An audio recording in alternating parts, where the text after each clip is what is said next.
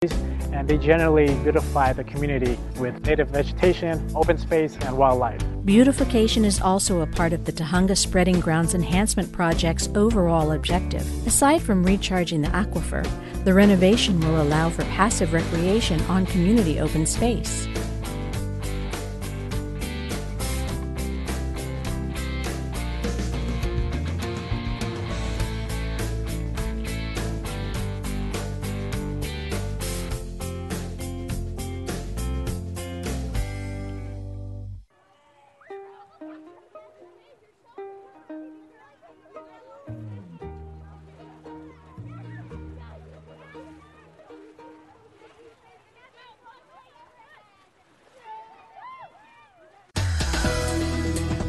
In LA this week.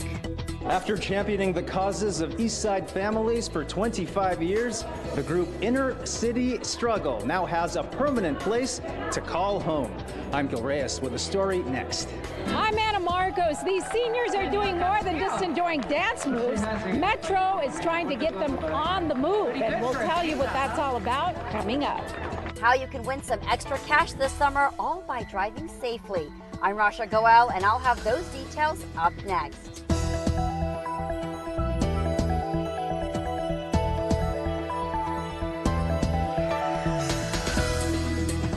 Hey everyone, I'm Yana Kay. Here's what's happening on LA this week. It was a packed house at LAPD headquarters as LA City Attorney Mike Feuer welcomed Congressman Adam Schiff for the first in a series of programs called Conversations with Mike. The two men talked about key constitutional questions, including whether impeaching the president would do more harm than good. To impeach or not to impeach the president? The answer is split among Democratic presidential contenders as well as members of Congress. Before we embark on something of this seriousness, I think the question is this the right thing for the country? And that will be an absorbing and wrenching experience for the whole country. Democratic Congressman Adam Schiff sat down with Los Angeles City Attorney Mike Feuer to try and answer the impeachment question. The crowd gathered here at Deaton Auditorium at LAPD headquarters to watch two veteran Los Angeles politicians who've been thorns on the side of President Trump. Of course, City Attorney Feuer successfully sued the Trump administration for attempting to withhold federal dollars as punishment for so-called sanctuary cities like Los Angeles.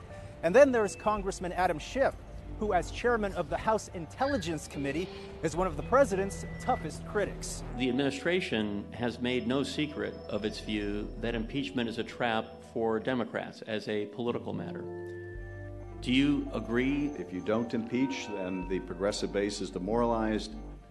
There's a good argument to be made if you do impeach and he's acquitted and claims total exoneration, that the progressive base is demoralized and doesn't turn out. In short, a no-win situation for Democrats, since the Republican-controlled Senate would almost certainly clear Trump during impeachment proceedings. Impeachment does not remove this president. There is only one way to remove this president, and that is by voting him out of office. And that is an imperative second to none. While Democrats have yet to decide on a presidential nominee, the presidential election is set for November of 2020. For survivors of human trafficking, getting back on their feet financially and emotionally can be overwhelming. But a nonprofit called Two Wings is providing the hope they need to get back on their feet. We sat down with the director of Two Wings to get an idea of what victims are facing and how Two Wings is helping. It's a problem that impacts thousands of Angelenos, most of them women, many of them children. Today, the focus is on the fight against sex trafficking. It is estimated that there are around 10,000 victims of sex trafficking here in the Los Angeles area. Southern California is a major hub for trafficking, and this is of U.S. citizens. So often it is believed that sex trafficking happens overseas, or only foreigners are trafficked into the United States, but this happens in our very own backyard. How does the typical victim, male or female, or even a child, get pulled into this kind of activity? The most common is a boyfriend A boyfriend usually, goes about the regular courting, you're beautiful, I would like to get to know you better, and then something will change. Or it could be that they come from a marginalized, poverty-stricken area, and they are looking for money to take care of their family.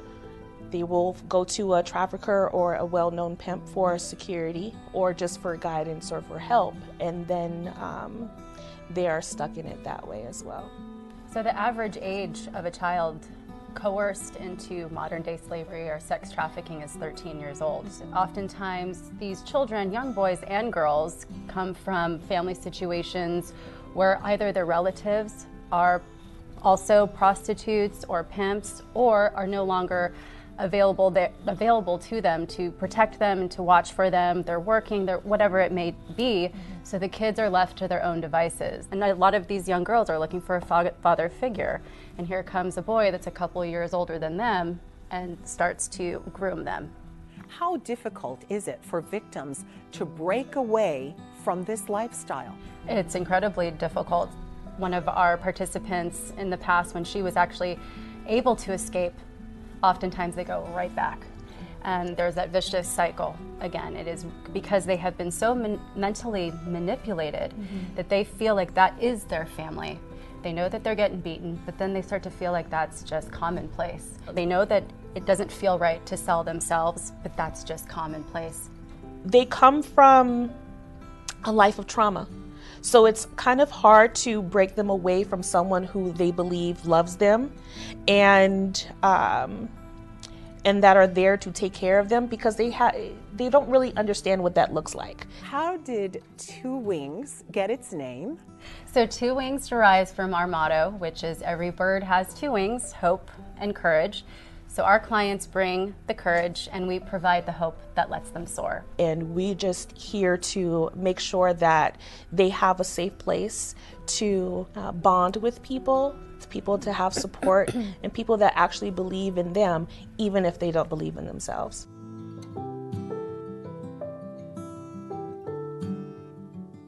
The City of LA and Microsoft teamed up recently for a high-tech camp, a workshop that gave students the opportunity to learn about different technologies and possible careers in STEM.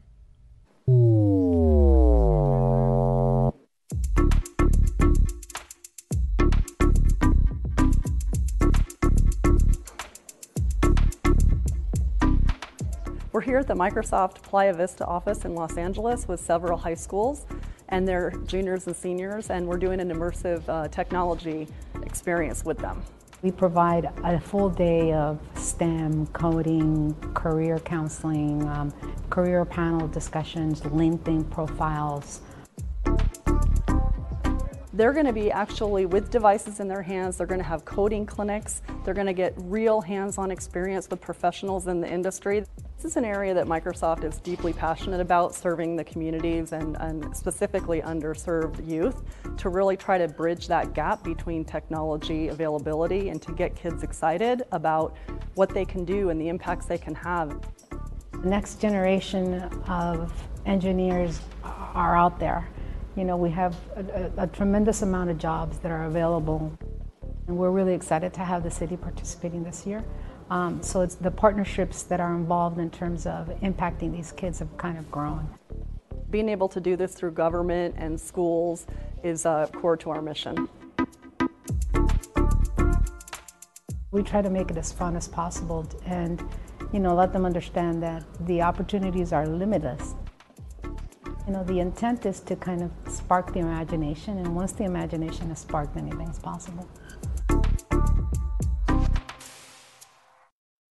These free high-tech camps are held in cities around the world.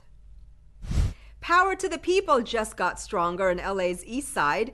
As Gil Reyes reports, activists with a proven track record for social change finally have a place to call home in Boyle Heights.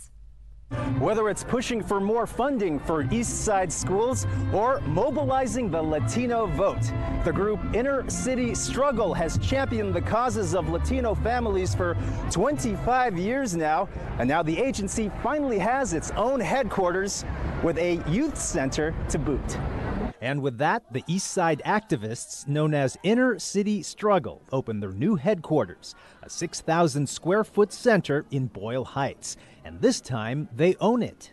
This is going to be our 4th location in 25 years, and the difference now is that this is our permanent home. So we'll be able to be here without fear of having to relocate. The group has championed several causes over the years. One of their biggest accomplishments placed college prep courses at East Side schools that for years didn't have these classes. The building's new youth center will offer help with college applications. LA City contributed $1 million to help open the center at the request of Councilman Jose Huizar.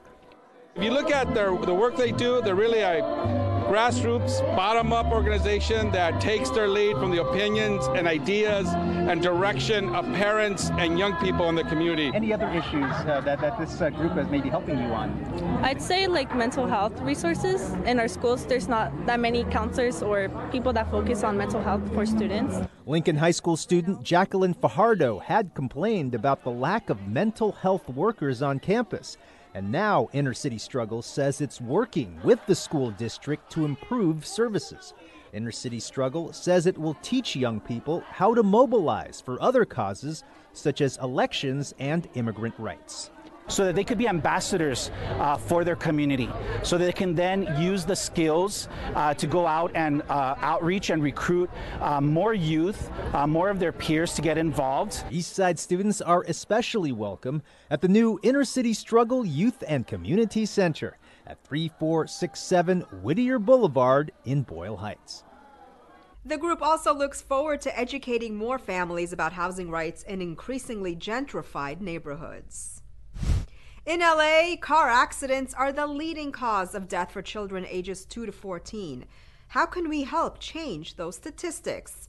Well, Rasha Goel has more on a contest that's promoting safe driving with some fun prizes and driving tips. LA drivers, it's an easy way to win some cash while taking responsibility on the road. From June 3rd to July 26th, you can compete for cash with LA's Safest Driver contest. All you have to do is download the app. The purpose of this contest is to raise awareness and to educate the public on safe driving behaviors and to change driving habits to reduce traffic accidents and fatalities. From January 1st to today, we have handled 15,200 traffic accidents. Think about that. 15,000 incidents in less than 6 months. And so far this month, we've had 6 fatalities. What makes these statistics even more tragic is that we know many of these accidents are entirely preventable. Things like excessive speed, distracted driving, and driving under the influence of drugs and alcohol are all contributing factors to these accidents. The city has partnered with United Services Automobile Association and Cambridge Mobile Telematics for the contest. According to the World Health Organization, distracted driving has become a global epidemic, and all of us here are responsible for that. LA's Safest Driver app will score your driving based on 5 things: speed, acceleration, braking, cornering, and phone distraction. Yes, they actually have a way to track if you're using your phone while driving. So if you're serious about winning some cash this summer while you're driving, I would recommend paying attention to those 5 things. It will be activated based on phone movement and deactivated when the phone is turned off. At the conclusion of each entry period, the driving scores for each trip are totaled. The driver with the highest scores in the selected categories will receive cash prizes at the end of this campaign. There will be bi-weekly prizes as well as 5 grand prizes at the end of the contest. You can download LA's Safest Driver app from the App Store or Google Play. For more information, you can also check out lasafestdriver.com. Well, no more dodging cars to get across the street. Residents in the Fairfax district can now cross the street safely as a new traffic signal is installed on a very popular intersection.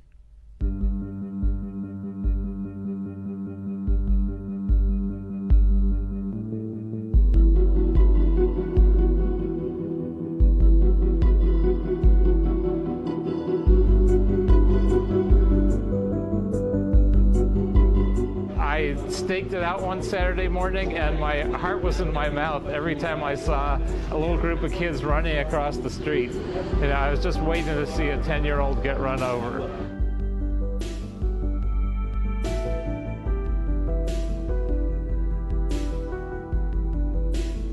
It was a huge danger, and so we did everything we could to push it forward, and this is a great day now that we were able to actually formally light the signal.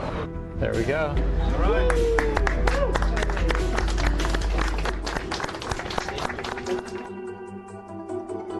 It's also important because it is also the beginning of our bicycle-friendly streets.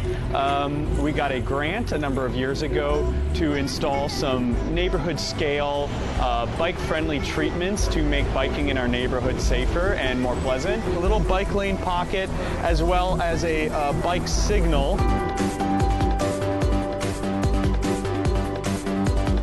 Also really important because it's part of our larger plan to create these neighborhood greenways through our area that will allow people to really have an enjoyable experience walking and biking through the neighborhood.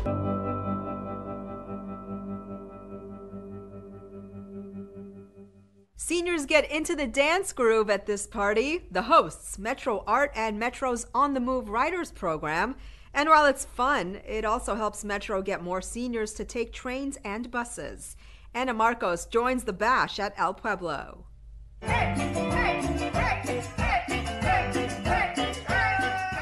These senior citizens are getting down, and they get a little wild as they dance to the tropical beat of Susie Hansen's Latin band. A lot of people are dancing, and the more they dance, the better we play. I want to enjoy myself.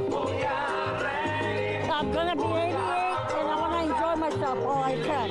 And Tina Martinez is enjoying herself with double the fun. She's part of a mother-daughter duo. Getting my exercise.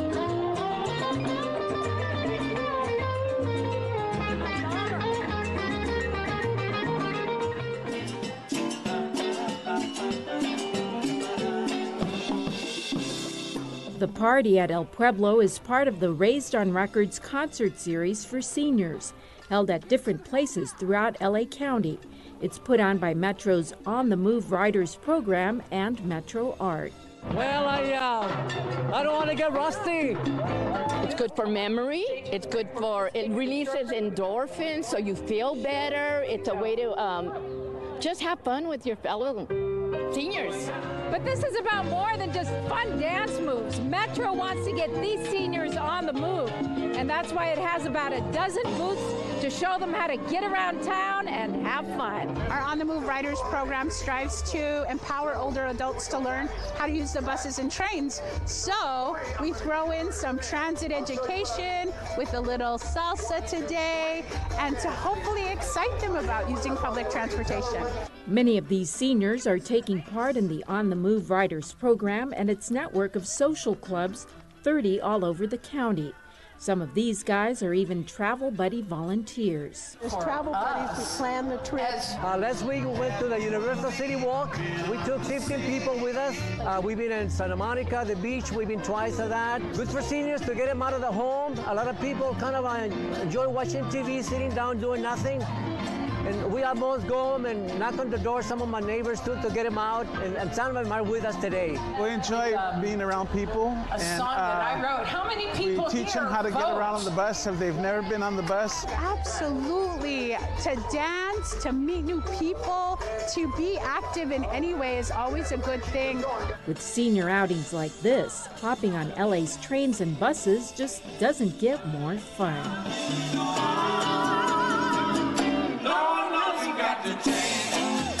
If you're a senior who'd like to know more about the On the Move Riders program, its clubs, or volunteer opportunities, visit metro.net/on the move or call 213-922-2299.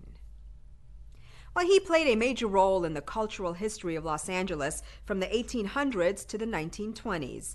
Charles Fletcher Lummis lived in Northeast LA and in 1907 founded the Southwest Museum, the first public museum in LA. The three-day Lummis Festival honors his great contributions to our city. Lummis Days is the festival of Northeast LA, but it's a celebration of the diversity and the talent and creativity of Northeast LA neighborhoods. We named the festival after Charles Lummis because Charles Lummis was the first person to talk about the concept of multiculturalism in Los Angeles. He was a very seminal figure in LA history. First city editor of the LA Times, the city librarian very, very early on. This is the Southwest Museum, which was founded by Charles Lummis. Lummis also founded this place as the city's first museum, and also his home, which is just a few blocks away from here, Lummis Home, which he built by hand from River Rock, is a city park as well. We're painting sort of the time that Lummis lived and back to actually the turn of the century. So we have models that go back to that era. And we're painting them here at different locations at Southwest Museum. Lummis fought to preserve Native American culture. He fought to recognize the contributions of Latino culture here in Los Angeles. He was very, very involved at a time when that was very unfashionable in bringing in other groups and forging a culture out here, a society out here in Los Angeles. When it comes to keeping your community clean, sometimes it does take a village. Residents in MacArthur Park rolled up their sleeves and helped clean their neighborhood.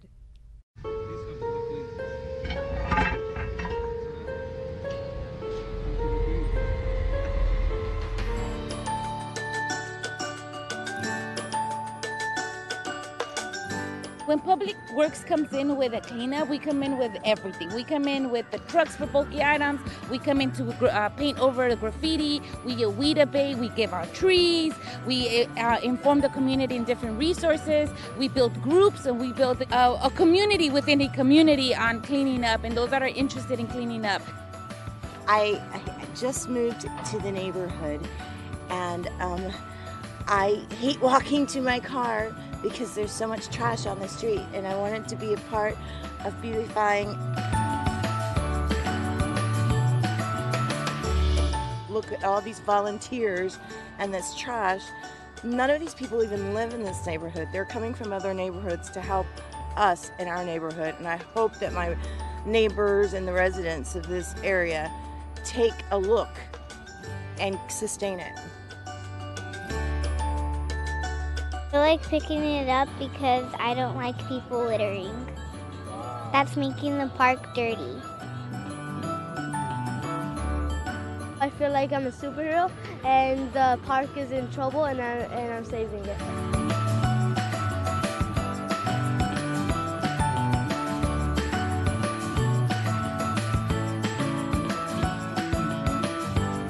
Wherever we live, we want it to be clean. Please take care of your neighborhoods. They are the champions again. The Granada Hills community celebrates another national title. Students now have one less thing they need to pay for, and Metro adds more electric bikes to their fleet. All this in City Beat. Councilmember Greg Smith was on hand to celebrate Granada Hills Charter High School's 7th U.S. Academic Decathlon National Championship in the last 9 years. At the ceremony, a championship sign was unveiled showing passerbys who the current champs are. It's a great achievement that these young students have risen to the highest level of academic achievement in the United States of America.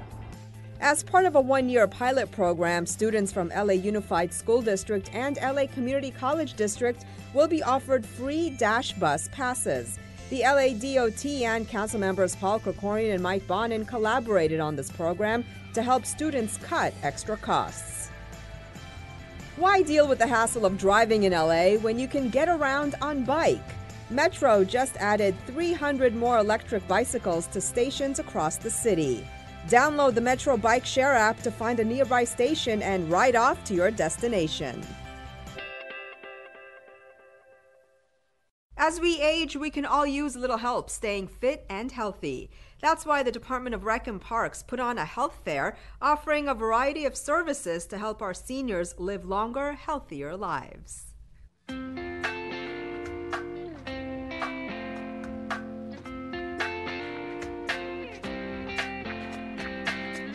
We're here today and we're collaborating with Humana because it's so important for older adults to learn about fitness demonstrations, the fitness activities that are available to them through Recreation and Parks, as well as all the resources that we have here from community and city and county to help them become more healthy, more active for longevity.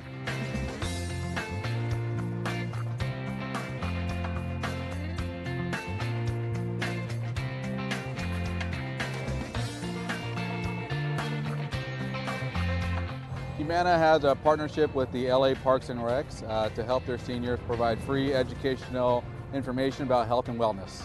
Many people don't know all the benefits available to them, so we're providing this free service to them to educate them on the opportunity that they can expand their Medicare coverage with Humana.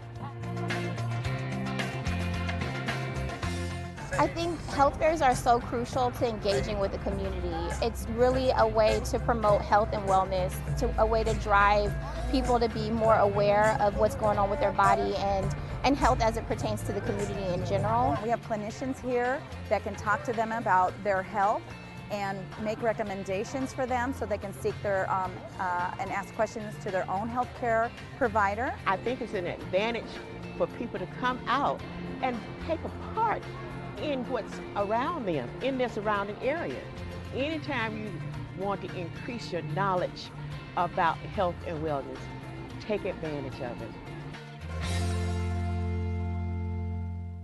Celebrate Pride Month with the first ever Pride at the Port event. Take part in an Ancestor Festival of the Mask. And if you love bread like I do, don't want to miss the Bread Festival at Grand Market. All this in Things to Do.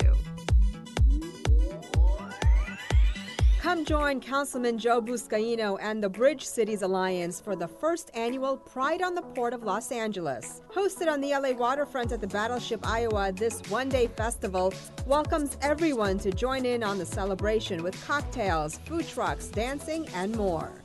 Pride on the Port LA has its maiden launch on Saturday, June 15th, beginning at 11 a.m. The event is happening at the Pacific Battleship Center, located at 250 South Harbor Boulevard, berth 57. For tickets, visit ctickets.us. The Day of the Ancestors Festival of the Masks returns for its 8th year. This event brings communities together to honor the ancestors and celebrate culture from the vast African diaspora. Enjoy a mask-making workshop and musical performances at the Day of the Ancestors Festival of the Masks, happening Saturdays in June starting at 1 p.m. Festivities take place in Leimert Park Village Plaza at 4343 Leimert Boulevard.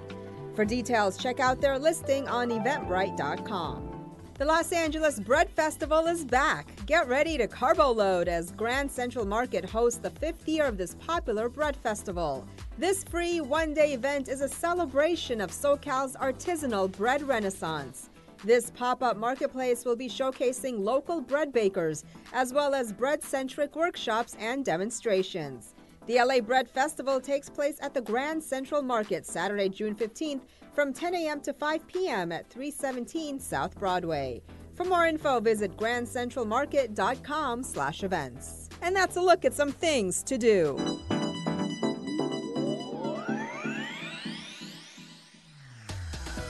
That's it for this edition. I'm Yana Kay. From all of us here at LA This Week, thanks for joining us. A reminder that you can catch us online at lacityview.org. We're also on Facebook, Twitter, and YouTube. See you next time for more of LA This Week.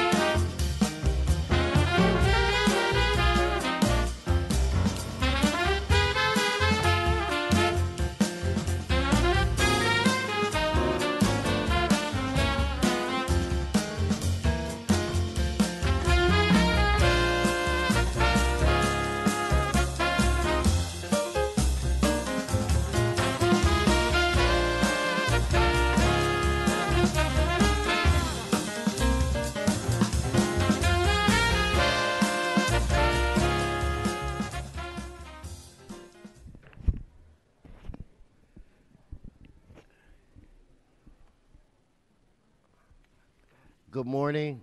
Good morning. I want to welcome everybody to City Hall, to this Los Angeles City Council. Today is Friday, June 14th. This council meets every Tuesday, Wednesday, and Friday at 10 a.m. The public is welcome. Madam Clerk, we do have a quorum. Would you call the roll? Blumenfield, Bonin, Buscaino, Cedillo, Harris Dawson, Weezer, Koretz, Krikorian, Martinez, O'Farrell, Price, Rodriguez, Rue, Smith, Wesson. 12 members present and a quorum, Mr. President. Thank you very much. First order of business. Approval of the minutes. Price moves, Martinez seconds. Next. Commendatory resolutions for approval. Bonin moves, Cedillo seconds. Continue.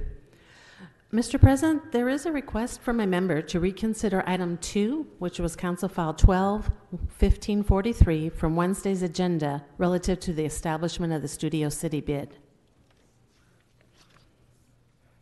Okay, why can we hold that item and just move through the other agenda items? So let's just hold that for now.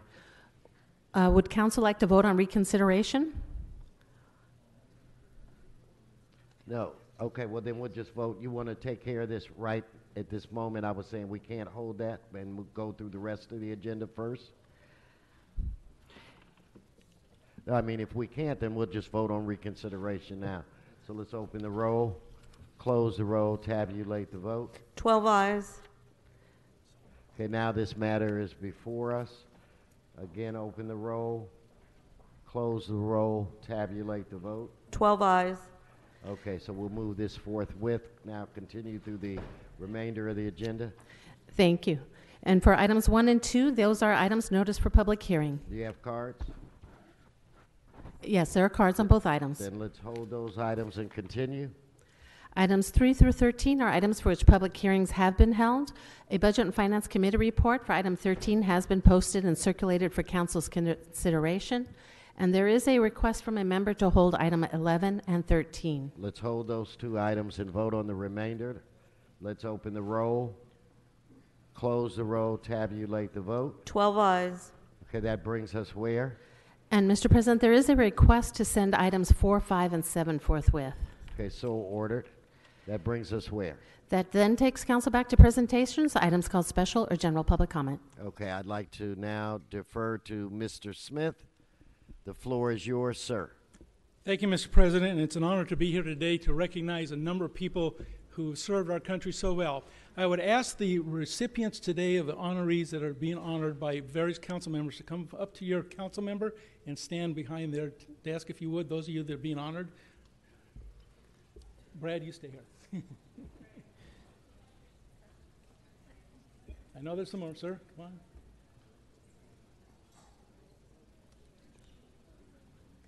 Sorry, did you want the honorees to come up? Yes, the honorees. Okay. The honorees. All right, thank you very much. As we begin today, it's a great honor of mine to be here today as what I believe is the only veteran member of the Los Angeles City Council. I'm honored to pay tribute to our United States Army. As we begin today, I ask everyone in the audience to please stand and join with us as we have the presentation of the colors by the U.S. Army Los Angeles Area Recruiting Battalion and a rendition of the national anthem, and then a return and stay standing, please, for the Pledge of Allegiance. I call forward, please, if you recognize our great mayor's representative, Larry Vasquez, who is the mayor's Veterans and Military Affairs Director. Mr. Vasquez. Parade the colors.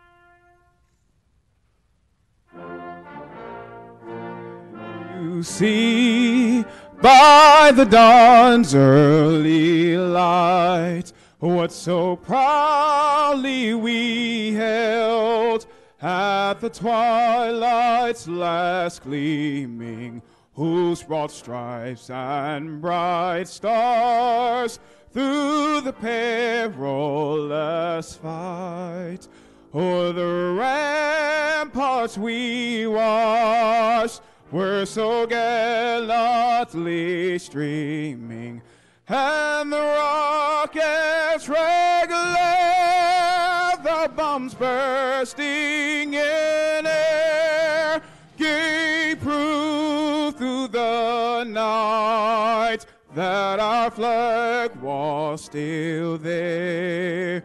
Oh, say does that star-spangled banner yet wave o'er the land of the free and the home of the brave.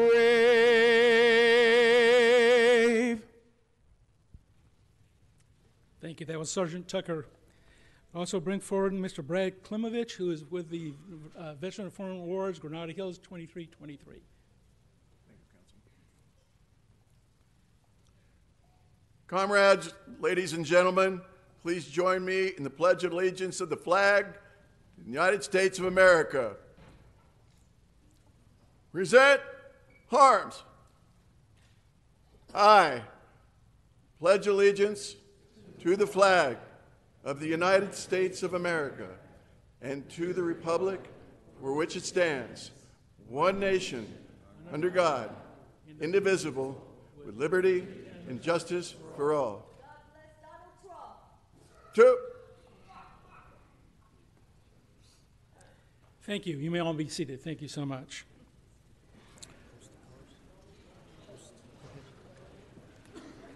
Post the colors.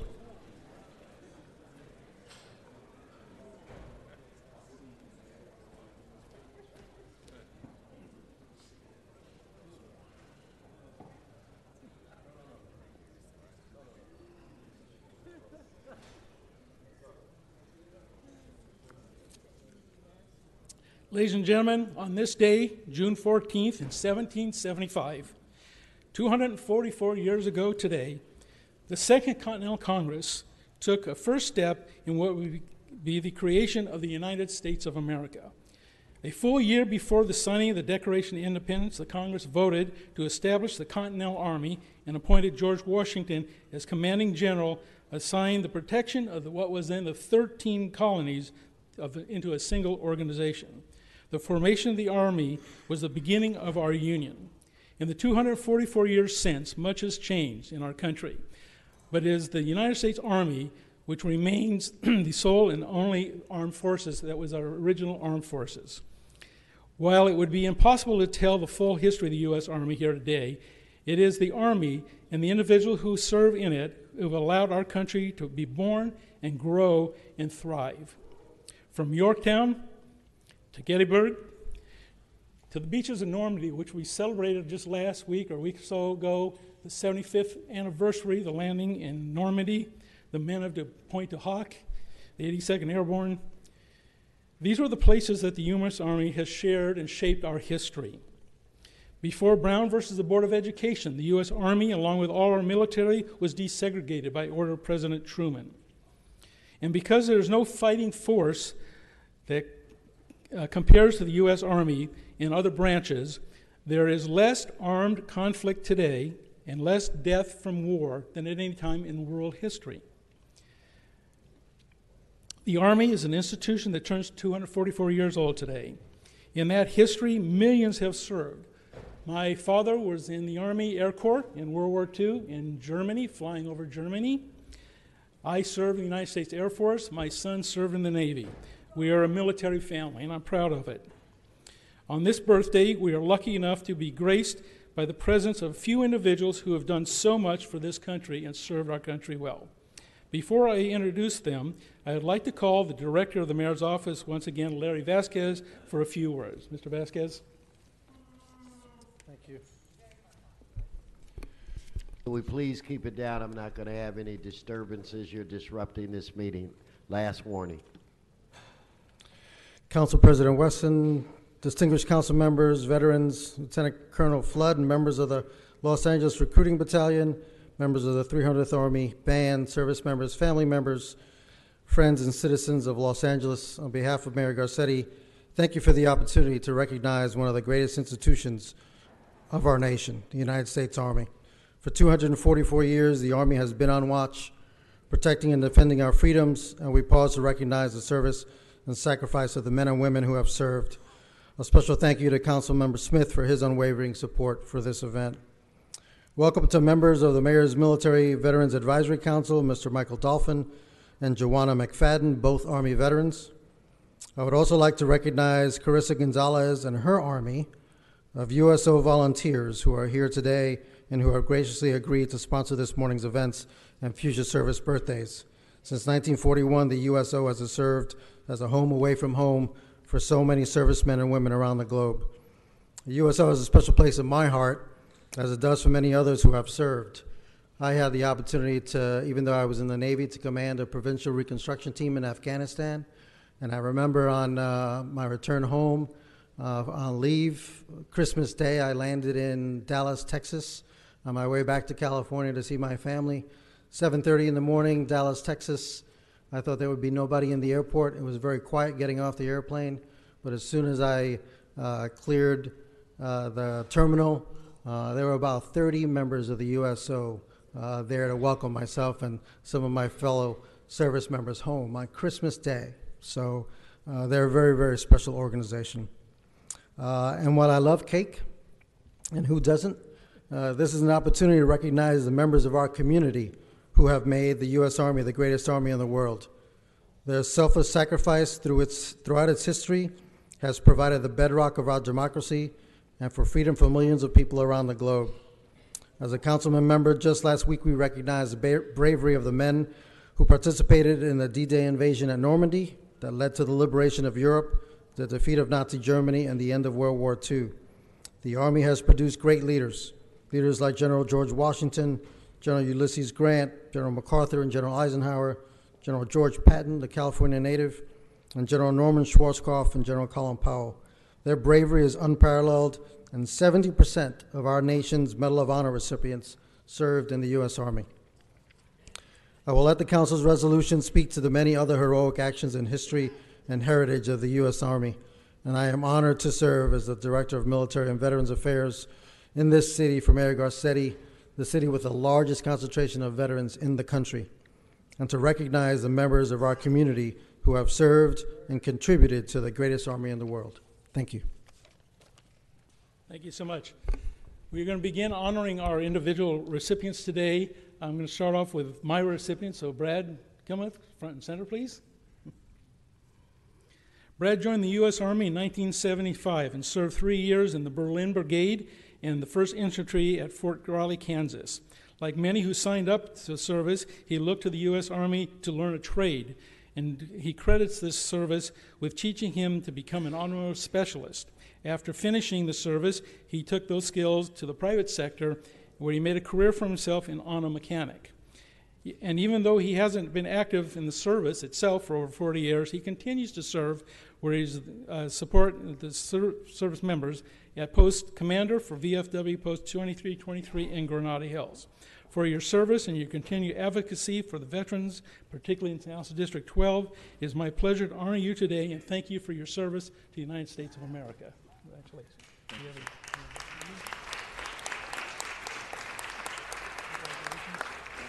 Put this down a little bit so it doesn't reflect. Okay. Thank you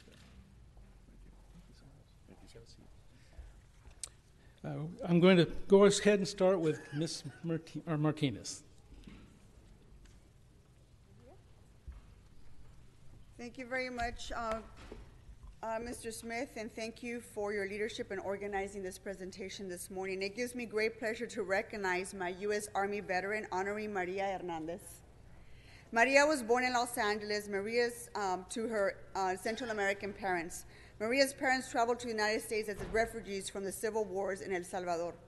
Her parents settled, became citizens, and illustrated through their actions the importance of working hard and thriving in this country. During her junior year in high school, Maria became increasingly interested in joining the military. She would constantly talk to her parents about her interests, so much so that Maria encouraged her mother to tour a military base with her. It was there that Maria expressed her sincere intentions to join the ranks of the honorable military members who guarded and protect our country. Maria did not only not allow her parents to say no, but she pleaded with them for this opportunity to join. They honored her decision and consented to her enlisting in the U.S. Army. Maria enlisted upon her 17th birthday. She continued her senior year, and she enrolled in her senior year and shipped out to Fort Jackson in South Carolina 2 days after her high school graduation. She illustrated leadership during her boot camp training by becoming a platoon guide and receiving an honorary recognition coin from her drill sergeants.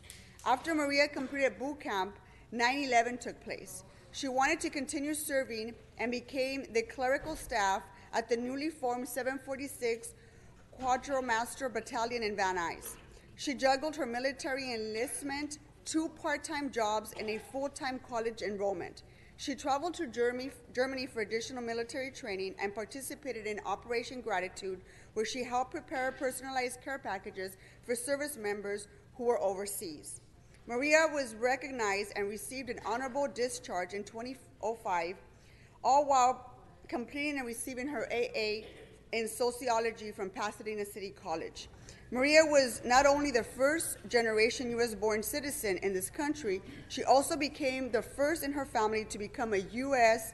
Army veteran and the first in her family to graduate from a 4-year university. She is a proud Cal State LA alumni. Maria then spent most of her career working on Amanecer Community Counseling Services, which is a nonprofit mental health provider that services downtown and the Los Angeles area and its surrounding communities. In 2010, Maria and her husband became first-time homeowners in Arleta. Maria continues to actively engage in her community as she has become a great asset of the Arleta neighborhood. She has actively pushed to make her community safer by advocating for more street lights and stop signs, tree trimming services, and how to pave our streets. Thank you for your dedicated work, Maria. Congratulations. We work so well with you, and we appreciate your service not only to our country, but to our community. You are a role model and a great leader in our community. We thank you for your service. Congratulations.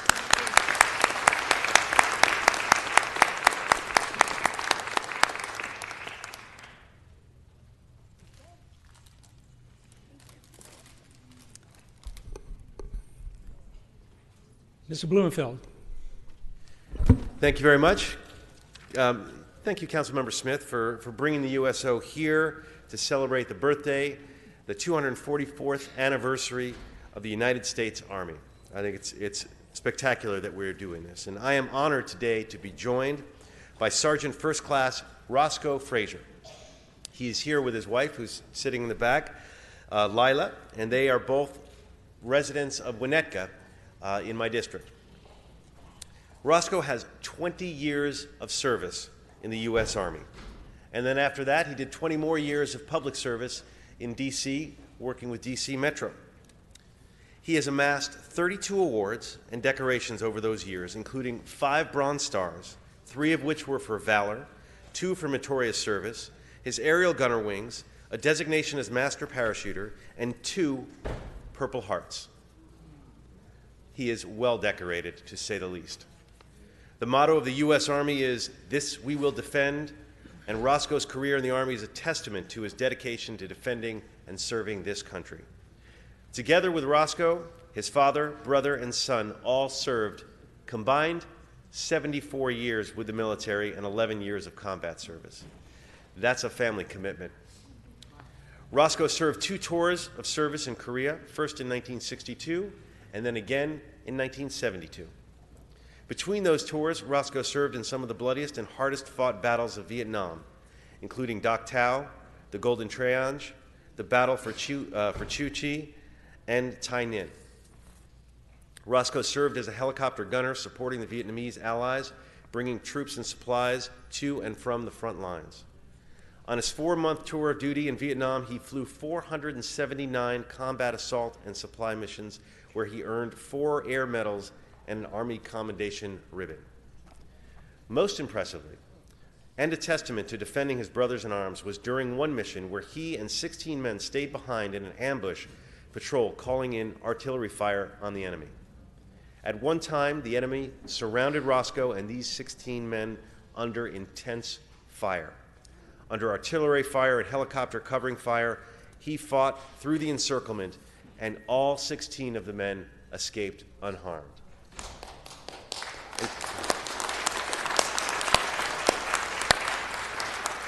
For that action as squad leader, he earned the Bronze Star of Valor. This is only one of the many riveting stories and awe-inspiring stories from Roscoe's honorable and distinguished service. When you talk to him and you hear, he's got amazing stories. So thanks and appreciation are never enough for those who serve to defend American ideals, freedom, and democracy. I am proud that you're here today, and I'm proud for all that you have done for us here. And if you want to see highlights of Roscoe's service, he brought along several display boards that will be in the rotunda. And so with that, I ask you to give him a big round of applause. Thank you, Roscoe, for your service.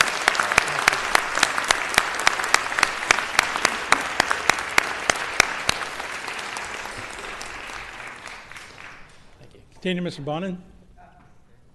I'm going to steal Mr. Bruscaino's mic. There we go. Come on, a little bit. You can stand in between us. Thank you, Mr. Smith, for doing this. It's a great pleasure to be a part of this. You served for a number of years with another veteran, and if Bill were here doing this, he'd reach into his desk and pull out his American Legion cap and try to outshine you. He did. He did, yes. So thank you for this. I'm here today actually with a dear friend of mine, and actually a dear friend of Bill Rosenthal's, Bill Kuntz from Mar Vista. He's an Army cavalry veteran and is someone who has played an incredible leadership role in my district. I don't know if he learned his leadership skills in the Army or if he brought them to the Army, but he's now bringing them to Mar Vista and to the 11th District as well. He served in the Army from 1990 to 1994 as a cryptologic linguist, and he spent the first half of his time in various schools, including the Presidio of Monterey, learning to become a Russian linguist. His journey to becoming a linguist was not quite a direct one. After he enlisted in the Army, he really wanted to be an Apache helicopter pilot. And he was really, really looking forward to this. It was a dream. And then somewhere along the line, someone told him that he was too tall to fit in the cockpit. And so as a result, he looked for another path to service, and he decided that linguistics was going to be it. He's originally from, is it pronounced Poulsbo? Paulsbo, Washington, a small town of just 1,000 people outside of Seattle. And he enlisted in the Army after he broke his shoulder while playing football. He was stationed at Fort Bliss in El Paso, Texas, in the 66th Military Intelligence Company, which was attached to the 3rd Battalion and the 3rd Armored Cavalry Regiment. He practiced electronic warfare, signals intelligence, and performed a variety of missions involving the collection, analysis, and dissemination of information. He earned the Army Commendation Medal, an Army Achievement Medal, and a Meritorious Service Ribbon, and also competed in the International Language Olympics. After his 4-year term, he moved to the West Side, where he has continued to support his fellow veterans and his community. Bill sits on the Board of Trustees for the nonprofit Adopt History, and that organization honors veterans through storytelling and helps them get the support and the assistance they need to maintain their lives. He also owns a retail construction company where he makes it a personal mission to hire as many veterans as possible. In addition to all of that, he is one of those people that we all have in our district who is a really special public servant who finds innumerable ways to contribute. He served for 8 years on the Mar Vista Community Council and brought a steady and humble leadership to that at a period of incredible stability and calm that we miss back on the Community Council. He is now president of the Hilltop Neighbors Association. He is co-chair of the Pacific Area Police Advisory Board. He is a Cub Scout den leader. He's a baseball coach at Mar Vista Park, and basically just making me look like a slouch dad by comparison to all the stuff he's doing. And he has brought his Cub Scout with him today. Would you like to say anything about your dad? No. Would you want to introduce your son? Yes, this is Oliver. This is Oliver Kuntz, and this is Civics 101. And we have a certificate.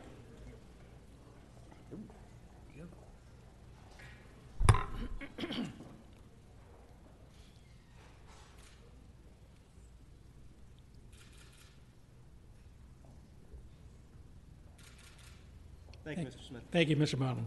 I believe Mr. Cedillo has someone else still serving in uniform.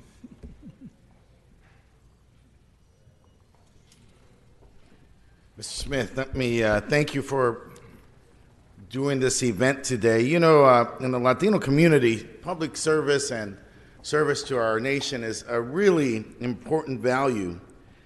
When you grow up in Boyle Heights, it's one of the choices of life that you're expected to make. And in my household, in my family, it's also been an important value.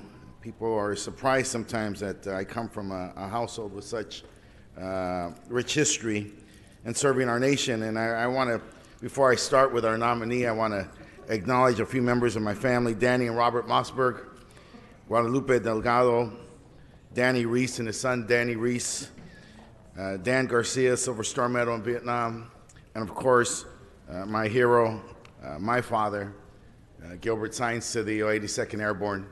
And it's just part of a rich tradition, and so I thank you because these men committed themselves to put their lives on the line to save and to preserve our nation and our democracy, and we should never undervalue that, particularly at this critical time in the history of our nation.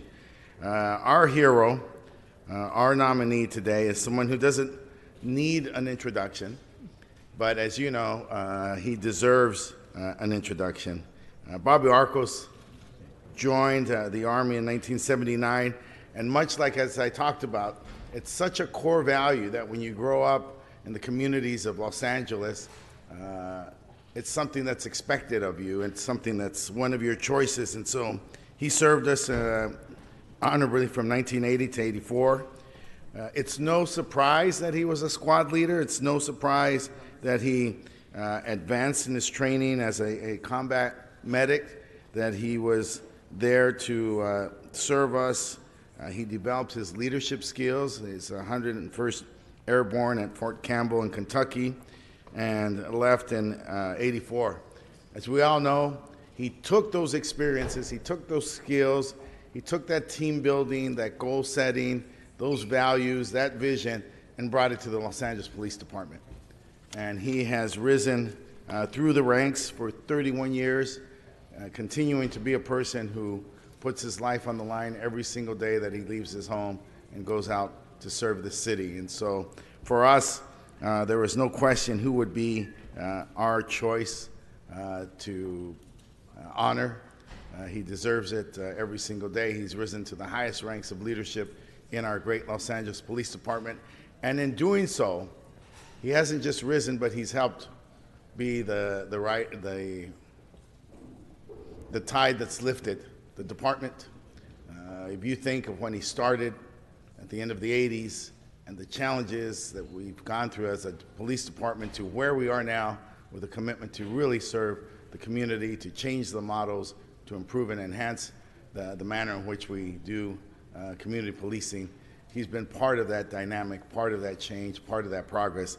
So it's with great pleasure and great pride that we introduce Bobby Arcos.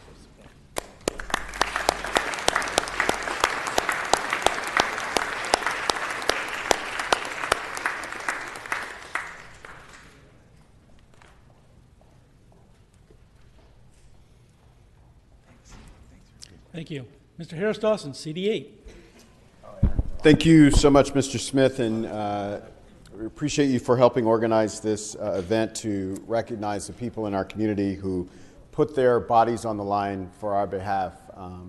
All of us only have one body, and so when someone puts that up, it's always worthy of a recognition, and I want to congratulate everyone's honorees today. My honoree is the one and only Mr.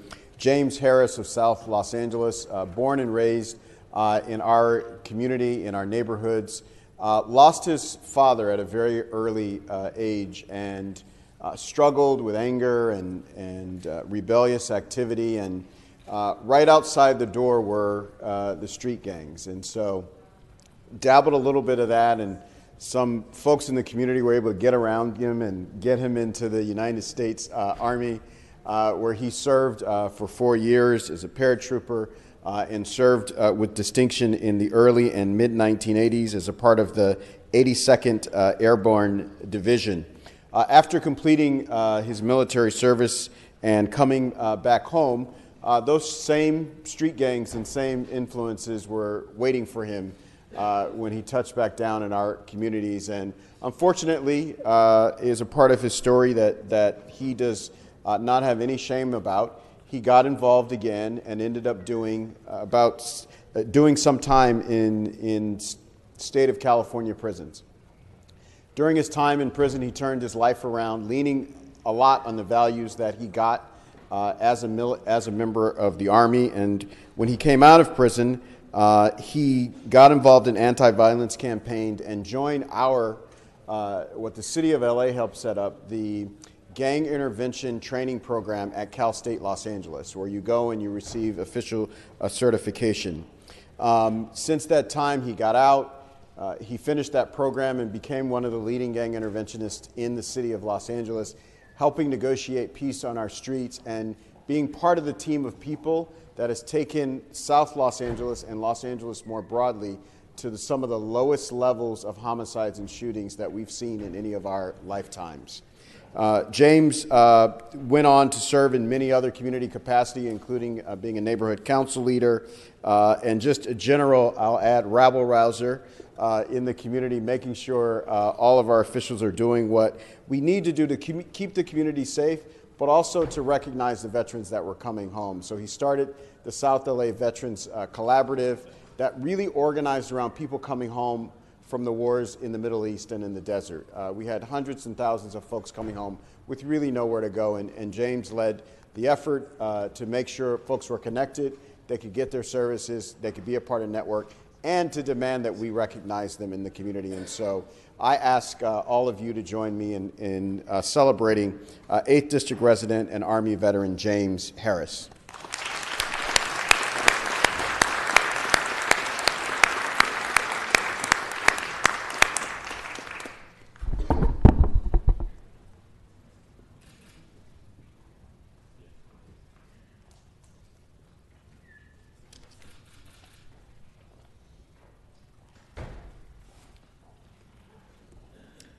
Thank you very much. Councilman Koretz, CD5 also has another person still in uniform. Yes. Thank you, Mr. Smith, and thank you for bringing this whole presentation recognizing our veterans here today. It's my honor and privilege to recognize Lieutenant Colonel Steve Embrick, who retired from the U.S. Army Reserve on March 1st of this year after 29 years and 11 months of continuous service. Not only was he a hero to the United States Army, but he continues to be a hero on the streets of Los Angeles as patrol captain of our beloved West Valley Division. Under his leadership, we've enjoyed a great relationship with his team and his command. Also, we want to welcome his wife Rebecca and his son Alex and daughter Fiona to the council chambers. Steve Embrick enlisted in the U.S. Army in 1986 and served as an infantryman until he was commissioned as a field artillery officer in 1992.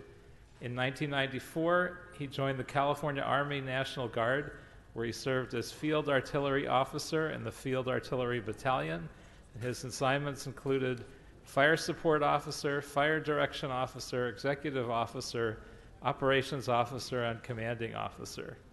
In 1999, he completed the Military Intelligence Officers Transition Course and transferred to the 223rd Military Intelligence Battalion, where he served as a tactical intelligence officer and various duty assignments, including platoon leader, executive officer, operations officer, and commanding officer. And as an intelligence officer, he also served in the 519th Military Intelligence Battalion, Airborne, while deployed in Iraq. In 2010, he was transferred to the Army Reserve, where he was assigned to the 75th Division, and there he served as an intelligence officer, chief observer trainer, and brigade operations officer. Lieutenant Colonel Embrick's service includes deployments for Operation Iraqi Freedom and Operation Enduring Freedom. His awards and decorations are numerous and outstanding, and so on behalf of the City of Los Angeles, we proudly salute Lieutenant Colonel Steve Embrick and applaud his distinguished service to this country. Thank you.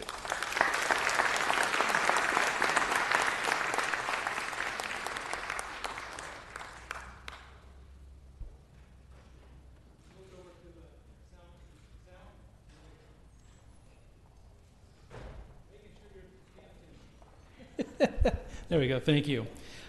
Today I'm going to be standing in for our friend Paul Krikorian, who couldn't be here. And on behalf of Councilman Krikorian, I'm proud to recognize Gary Agass as Council District 2's honoree for the Celebration Day's anniversary of the U.S. Army. Gary Agass served as a sergeant in the U.S. Army Infantry Mechanized Cavalry Division, 1966 through 1969.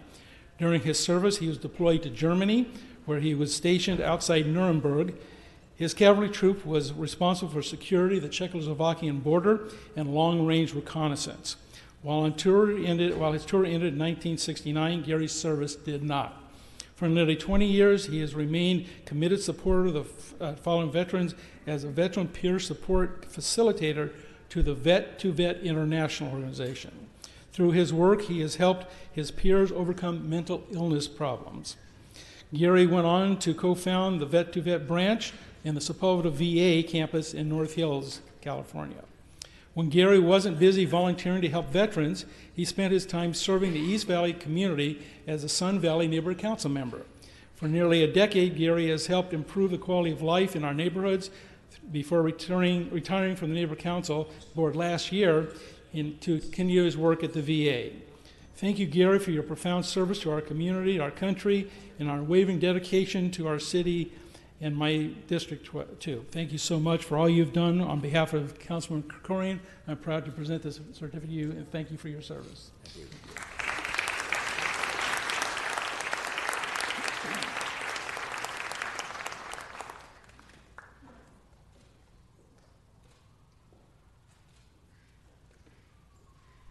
And now Mr. Price, CD9.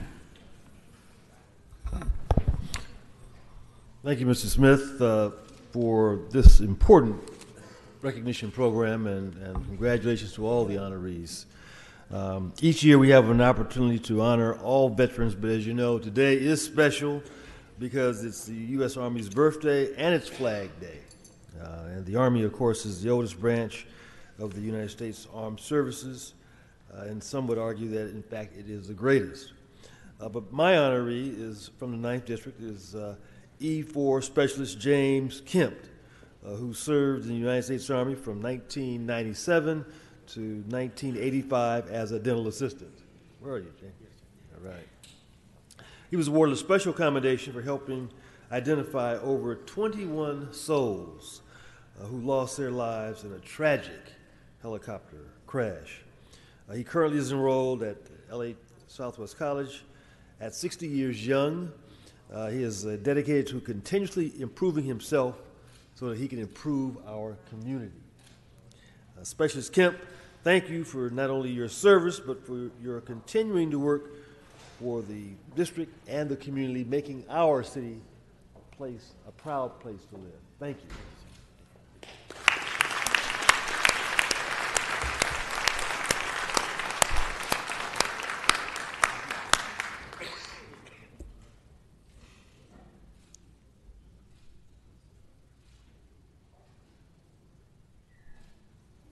And Ms. Rodriguez, CD7.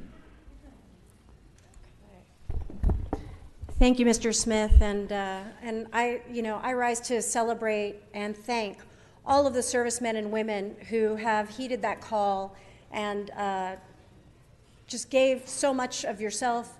I know the families that have made that sacrifice as well. As a daughter of a veteran, I know all too well the stories of the suffering that the families go through as well in that time of separation. And so I just want to stand up and thank you all so much for your incredible service. To those of you that, if any of you have served as part of the Vietnam conflict, I want to be the first to welcome you home. And thank you for your service. I'm proud to be joined today in honoring the service of my very good friend, Roger Rock Earl Swart, more commonly just known as Rock. He served in the U.S. Army and the California National Guard. And today we are fortunate to be joined by his grandsons, Jacob and Ryan, and his son, Russell. Thank you for joining us here today. Rock served in the U.S. Army from 1961 to 1968. He completed his infantry and advanced infantry training at Fort Ord, California. He then returned to serve as a Sergeant First Class E7 HHC in the 1st Battalion, 160th Infantry in Glendale.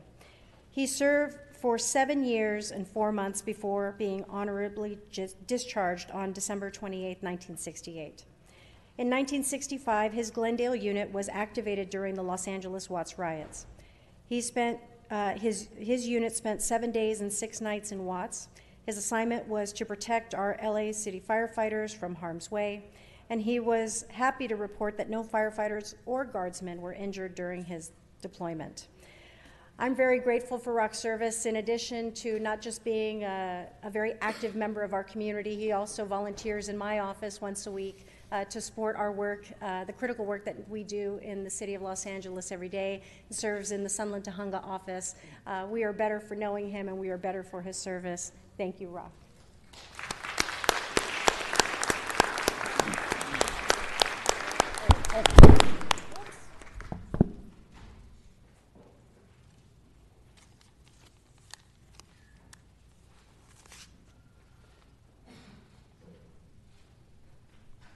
Thank you very much. Ms. Rue, CD4.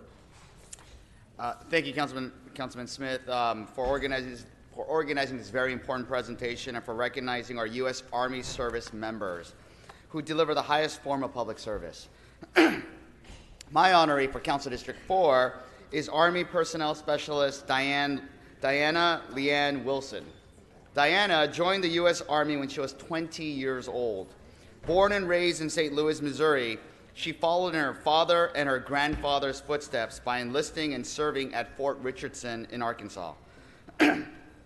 After her service in the Army, Diana moved back to her hometown of St. Louis, where she discovered a love of acting. She soon moved to Los Angeles, where she worked in network television for the past 15 years. It was through working in TV and film that Diana found her true calling, serving the veterans community.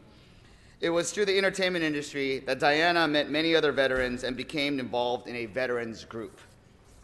She joined the Writers Guild Foundation Veterans Project and the USVAA, where she was the first female veteran to stage manage Tracers, a play that is written, directed, and acted entirely by veterans.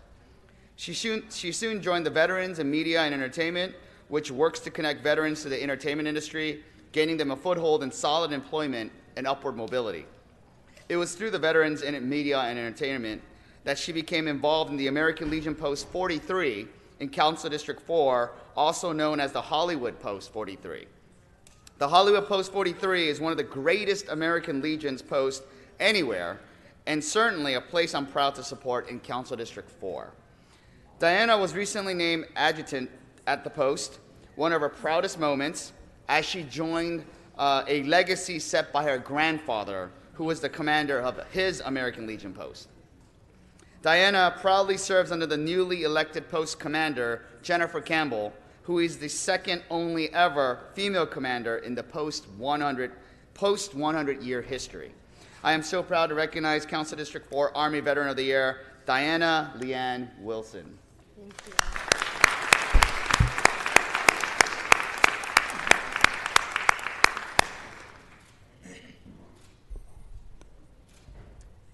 And now, last but certainly not least, the President of the City Council has a special friend of his and mine.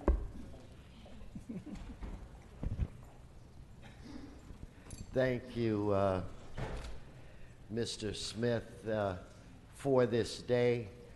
And I can't say enough about all of the veterans who ensured that all of us were safe. I'm proud to be a son of a veteran myself. My uncles were veterans, and I think they were veterans in hopes that I would never have to be. So I am appreciative.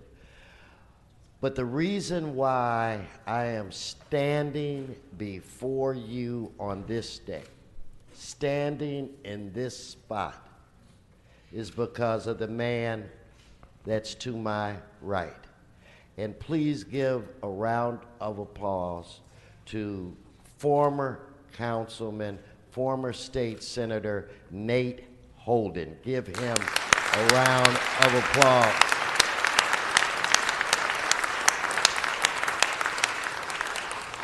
When nobody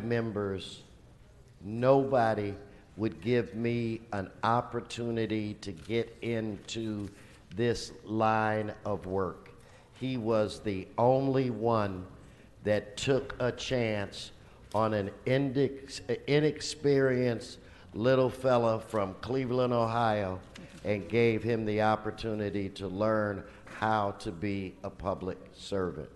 He was born in Macon, Georgia, and at the age of 10 moved to Elizabeth, New Jersey, which was a very tough part of town.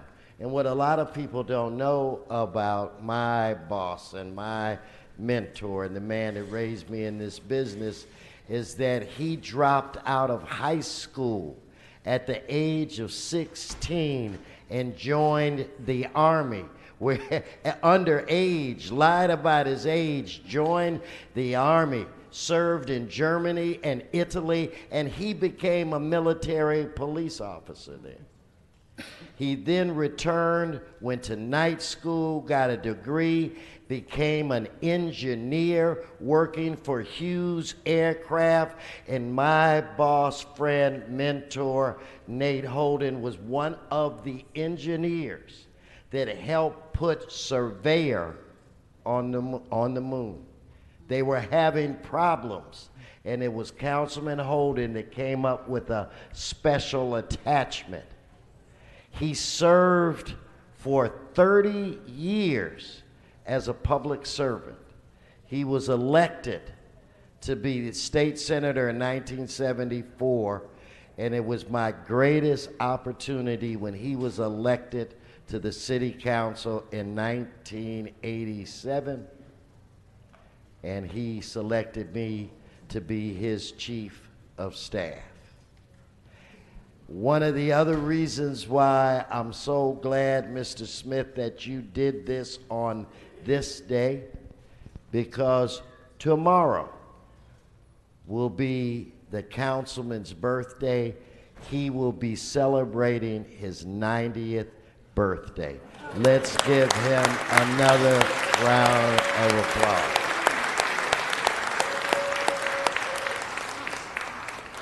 So it is my honor, and I never thought I would have an opportunity like this to honor the person that is really responsible for me even being here. My inspiration, a man that would call me first thing every morning and a last thing every night and make me review everything that we had done that day. Call me first thing in the morning to make sure I read the newspaper the right way and interpreted it. Would call to make sure that I was at events, would call and tell me to meet him at an event. I would get there and he'd say, "Oh no, I'm not coming, you handle it." A man who trained me, a man that I love, and a man I have the highest respect for, and that's my boss and friend and mentor, Councilman Nate Holden. Let us recognize him as one of our great veterans for this great country, Councilman Nate Holden.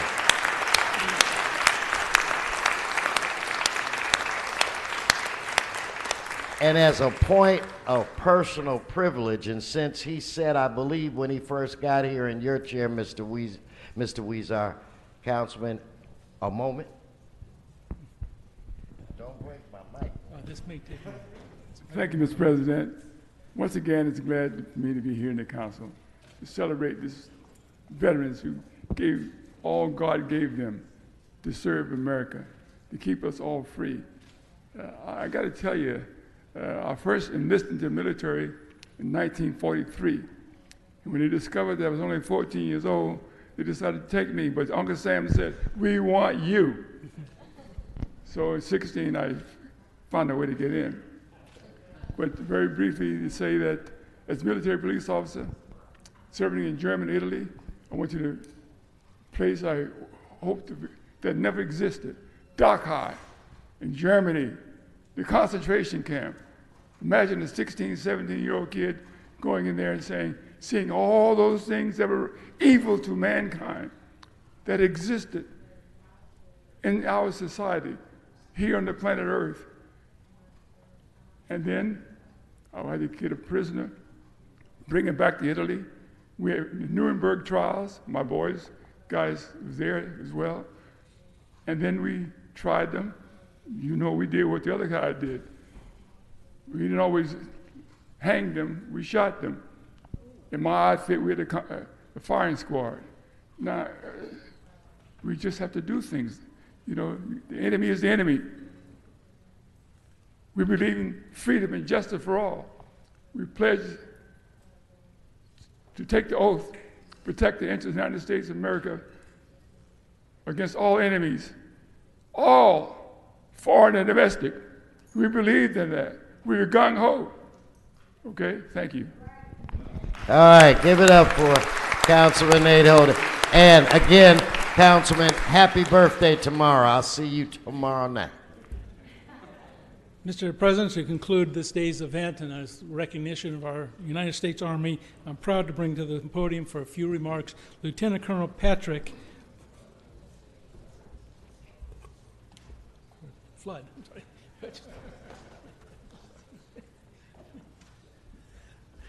I'd first like to thank President Weston and the LA City Council and LA's Director of Military Affairs, Larry Vasquez, for inviting us to celebrate the Army's birthday. We look forward to continuing a partnership with the City of Los Angeles, knowing that both the U.S. Army and City have the same goals for our young people. Educate them, prepare them for their futures, and give them opportunities to follow their dreams and succeed. In 2001, I was a resident of West Los Angeles when I joined active duty Army as a signal officer. It's been 20 years that I've served since, or almost 20 years that I've served since, and now I'm back in LA, able to serve the community once again.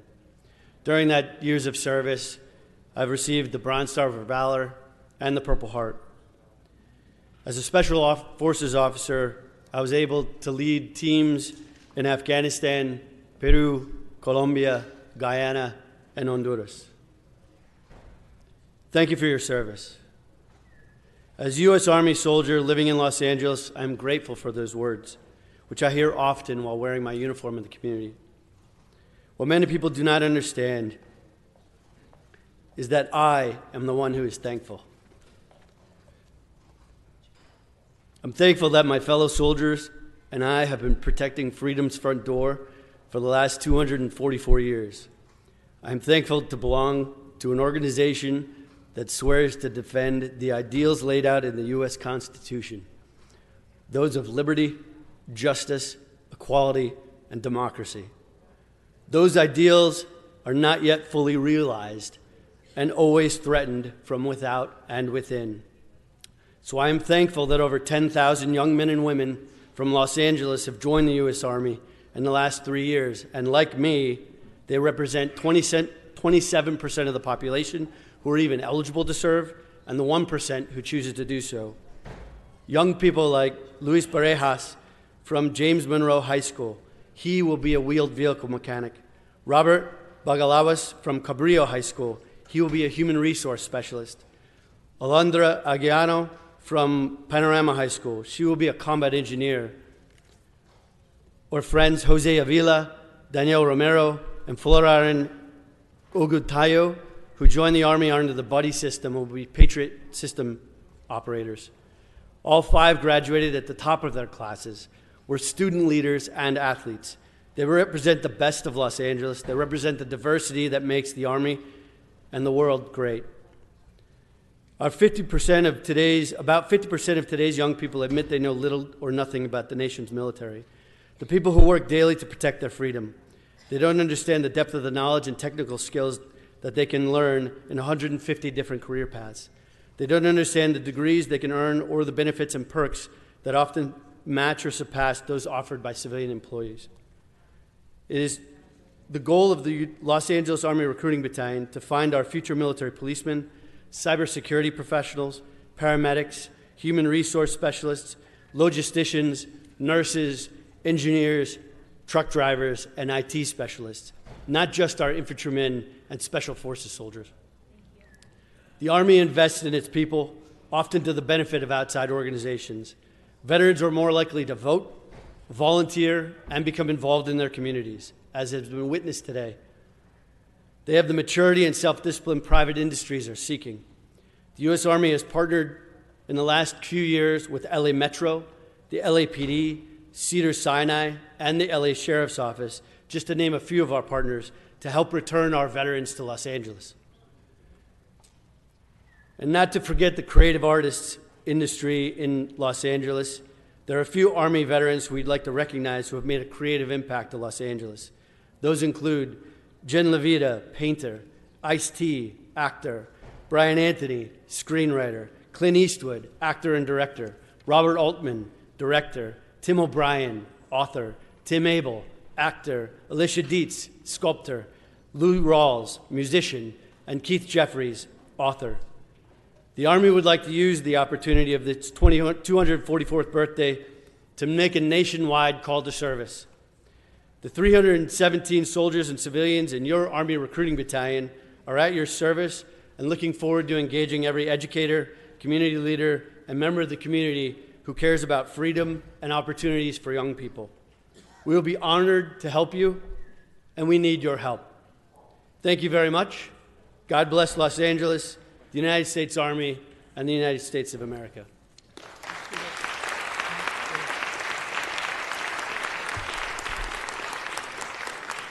Thank you, Colonel Flood, and it's our honor, all of us sitting here today, to say thank you to the United States Army and all the branches of the military who make it possible for us to sleep at night under the blanket of freedom. For all you do, for all the service you've done, to the 244 years of the United States Army, we present to you this proclamation recognizing 240 years as 44 years of service. God bless you. Thank you.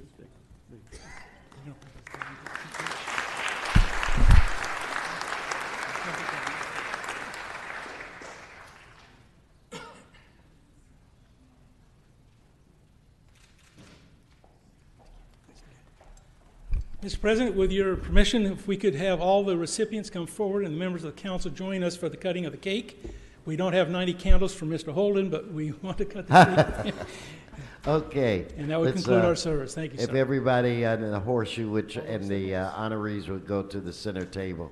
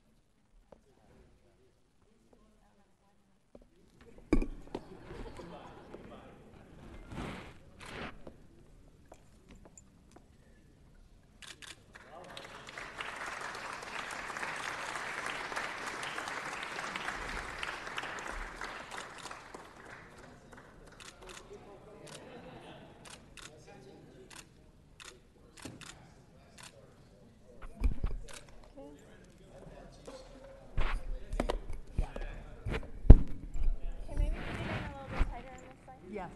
Squeeze on in. Councilman Cedillo, you need to be in closer. There we go. But I can't see. Okay. Okay. Can you maybe go over to this side? I don't know. I can't see you guys. I can't even see you. Okay. I need to get up or something. You know what? Let me go grab a ladder.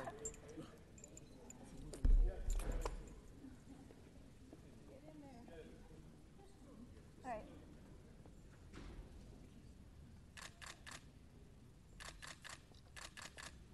All right, thanks.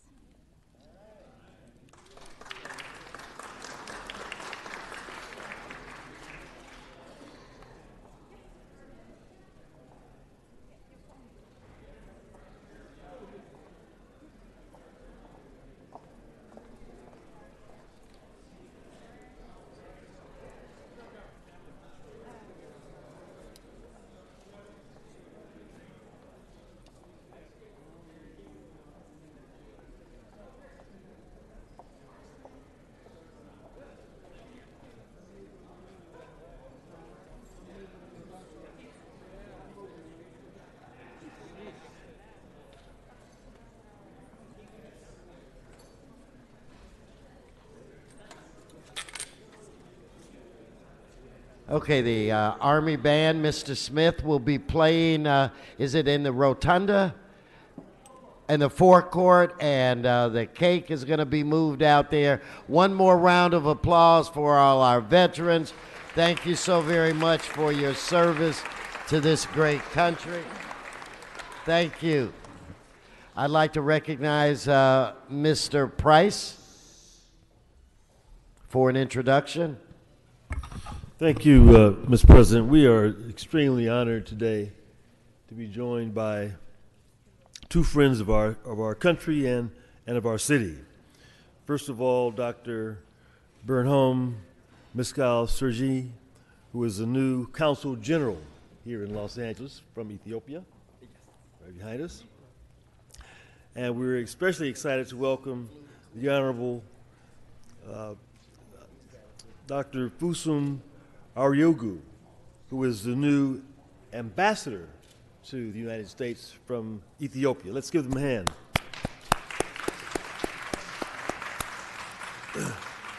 The ambassador has over 20 years' experience in serving in government.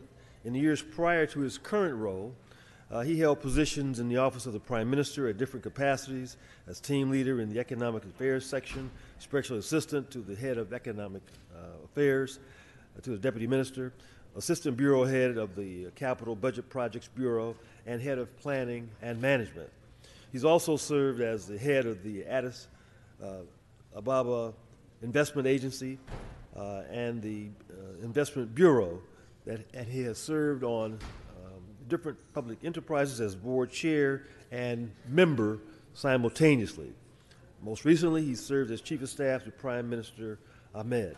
Let's give the ambassador a very warm welcome, members, and welcome him to Los Angeles and to our country. Mr. Ambassador.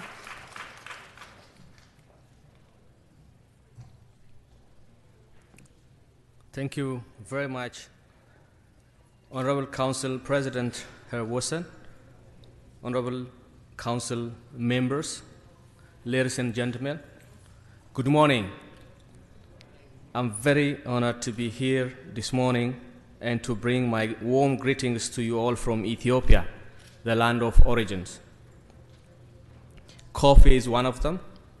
Whenever you sip coffee, remember Ethiopia. Thank you for inviting me and my delegation. This is my 8th week as Ambassador of Ethiopia to the United States. And I couldn't wait to pay a visit to your vibrant city known as a City of Angels. In our continent, Africa, and in my country, Ethiopia, you are well known by your amazing creative industry, the Hollywood. As one of the oldest countries in the world, Ethiopia has many stories to offer to this industry. Ethiopia is the first country in Africa to establish formal diplomatic relationship with the United States, and to be exact, it was in 1903. We are also hopeful to establish special relation with the city of Los Angeles, and with that hope, I am here, and I will be meeting Honorable Mayor this afternoon.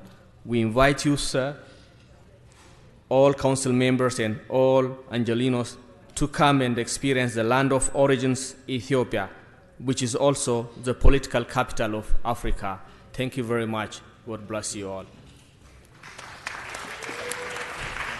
Thank you, Mr. Ambassador, for your positive relationships between our countries, and we wish you continued success. Thank you so much.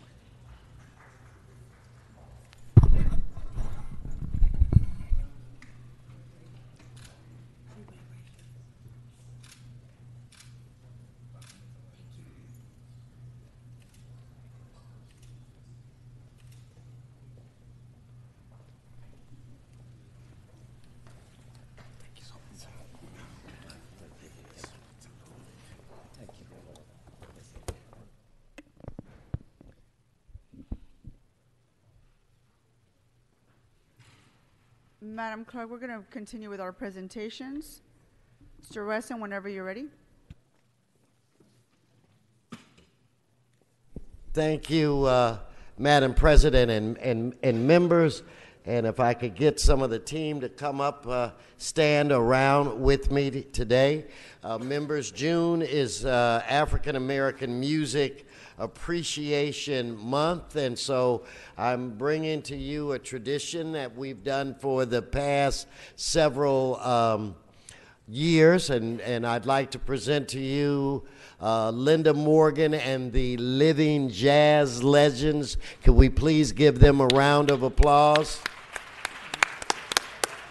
Jazz is a universal language that brings the world together, and it's something that we invented and we perfected. We are so honored to have this organization with us today. I say this every year, but I can't say it enough. They make sure that young people, that they pass this knowledge down to our younger generation so that there will always not only be an appreciation of jazz, but a knowledge of jazz and new jazz artists as well. And so today, we are honoring two living legends. So we have a blues guitarist, Ray. Where's Ray? Ray, right here. Give Ray a round of applause. Ray Brooks. And a blues bassist, Leroy Martinez. Where's Leroy? All right, to my left. And it's something cool about being a jazz guy. You just see they got the hats and all of this. Is just. But what I'd like to do is, Albert, if I have I'd like to present them.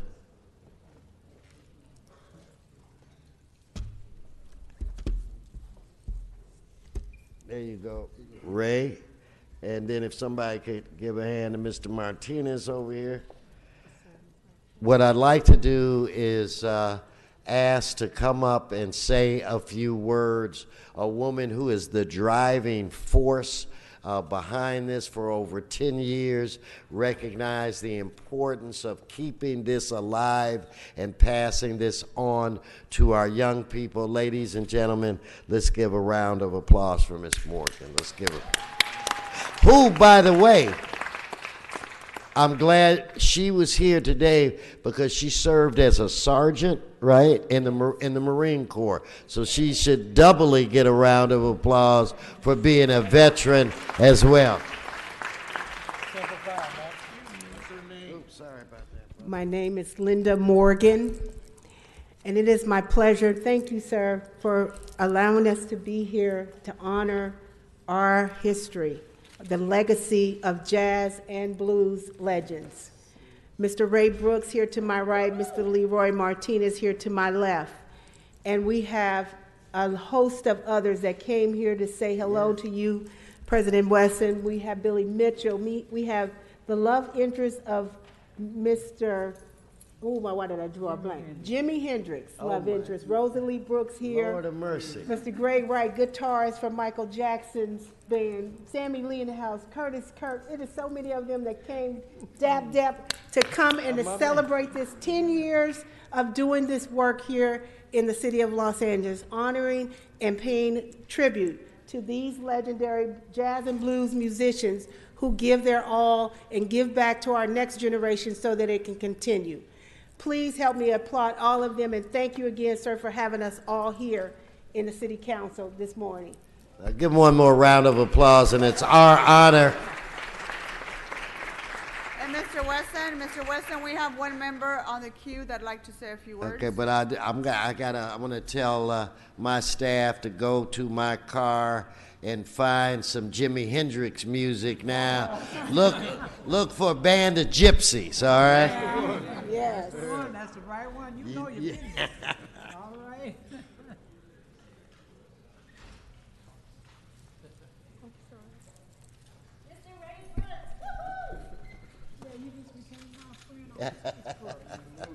Oh, cool. All right. Mr. Price? Thank you, Madam President. I just want to thank the President for bringing this outstanding group of individuals before us today. Special shout out to Linda Morgan, who has just done an extraordinary job making sure we keep the legacy alive. So thank you, Linda. And thank you for these pioneers that are with us, who have just really led the way, both as professionals, but also as community activists. And so I just want to thank you all for doing what you have done, creating a legacy, creating a history, and creating an opportunity for others. Thank you, thank you, thank you. And I'm reminded, Mr. President, that July the 27th and 28th, we're going to be celebrating the 24th annual Central Avenue Jazz Festival. All right. That's right. Many of you have been a part of that over the years, and so we look forward to seeing you again and wish you well in all your endeavors. Thank you. Thank you, Mr. Price. Okay, where's Albert? Let's go to let's follow Albert. Albert, let's go to that. Mr. Wesson.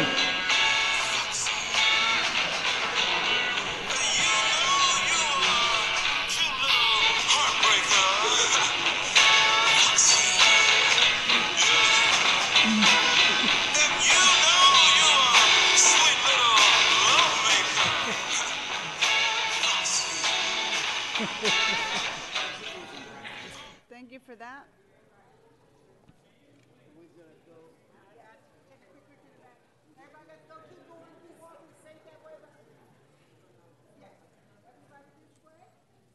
Mr. Rue, are you ready for your presentation, sir? Mr. Rue?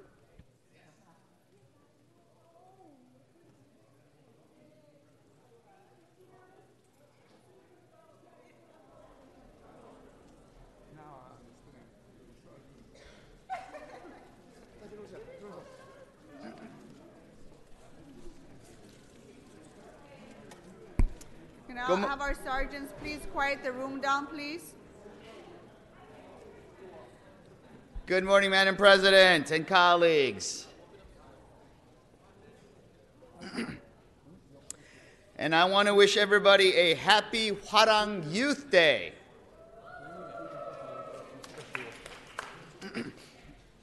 I am honored to be joined today by Howard Park, founder of Hwarang Youth Foundation, Daniel Kim, the summit chair of the Hwarang Youth Foundation, and all the Hwarang members and family that are here today. Let's give them all a round of applause.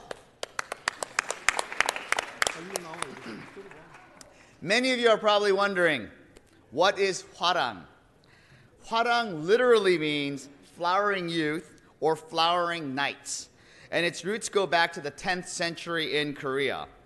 Founded in ancient Korea under the Shilla Kingdom, this group of young warriors strived to form a well-rounded individuals. People who would help society, take a vested interest in building up their community, and build the leaders of tomorrow. Today, modern-day Hwarang Youth Foundation has over 6,500 members and branches all across the world, including many here in California. Founded in 2006, Hwarang serves as a youth empowerment center, a force that beautifies and improves our city, and a source of pride for the Korean American community. Hwarang is based in the 5 beliefs of love: love of family, love of country, love of neighbors, love of justice, and love of peace. Through these pillars, Hwarang Youth Foundation leads their students to become productive members of society and compassionate leaders dedicated to serving others. The lessons they teach are not just for young people, they are the lessons we can all learn from. The idea that to lead a full life, you must first contribute to society. You must carry the concerns of your neighbors just like your own, and you must do your part in making this world better. In Los Angeles, the Hwarang Youth Foundation cleans up Griffith Park. It provides volunteer medical services and are often seen playing Korean cultural music for the public. Through their dedication to the next generation, leaders like Howard and Daniel elevate the entire Korean American community and help Los Angeles thrive. Now to say a few words, I'd like to invite the summit chair of the Hwarang Youth Foundation and high school student, Daniel Kim. Good morning. It is my honor and my privilege to be standing here in this position today. It is no surprise that we have come this far. It was about 1,500 years ago. The year was 552. 2 young 16-year-old male students made a vow to themselves and to each other that they would stand up for, first of all, their family, their country, and everyone around them.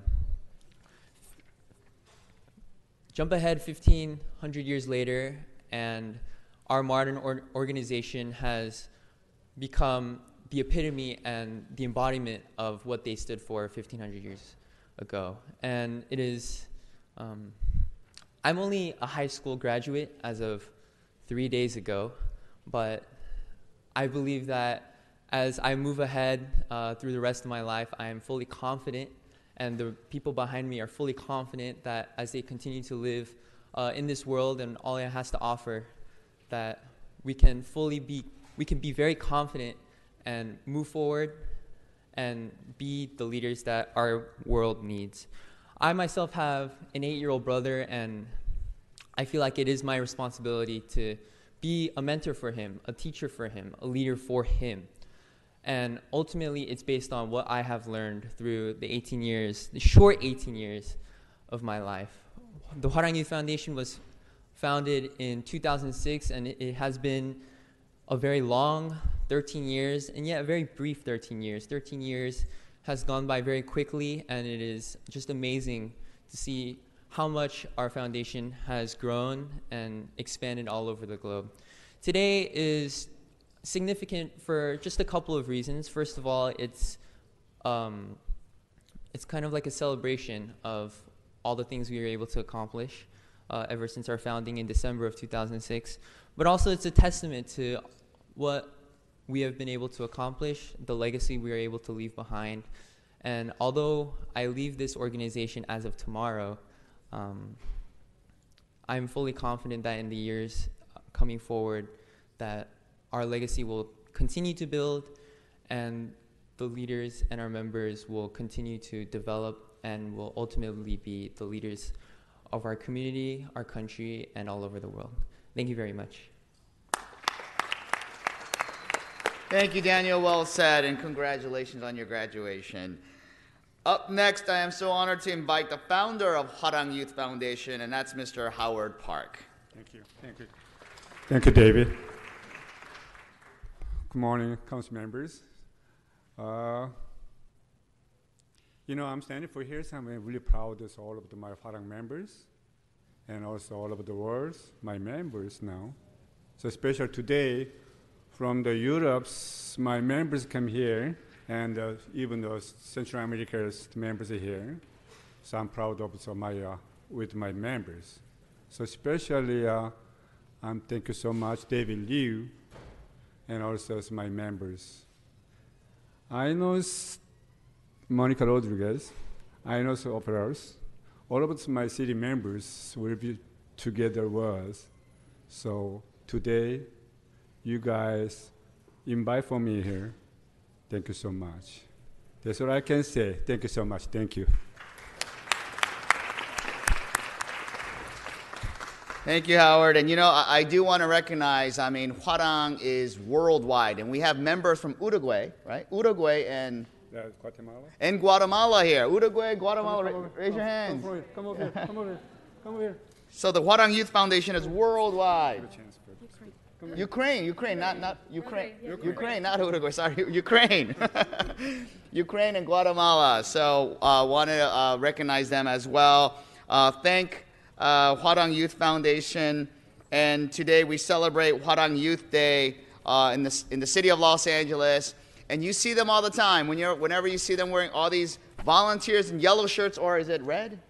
No, yellow. All the yellow shirts, you know who they are, Hwarang. So thank you so very much, and we proclaim Hwarang Youth Day in the city of Los Angeles today. Thank you.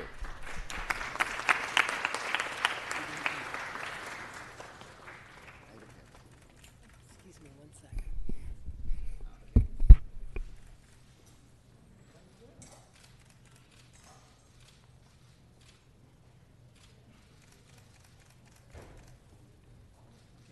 Thank you.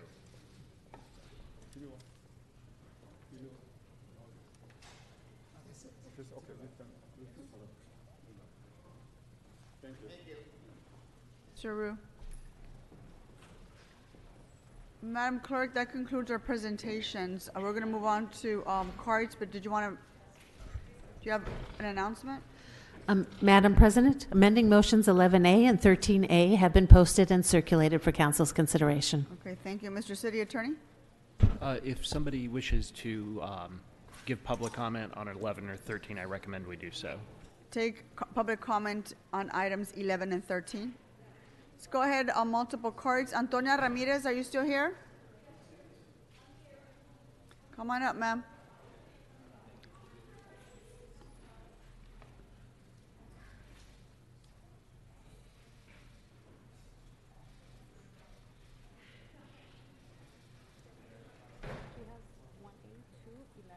Okay, Ms. Ramirez, you're speaking on items 1A, number 2, 11, and 13, and general public comment.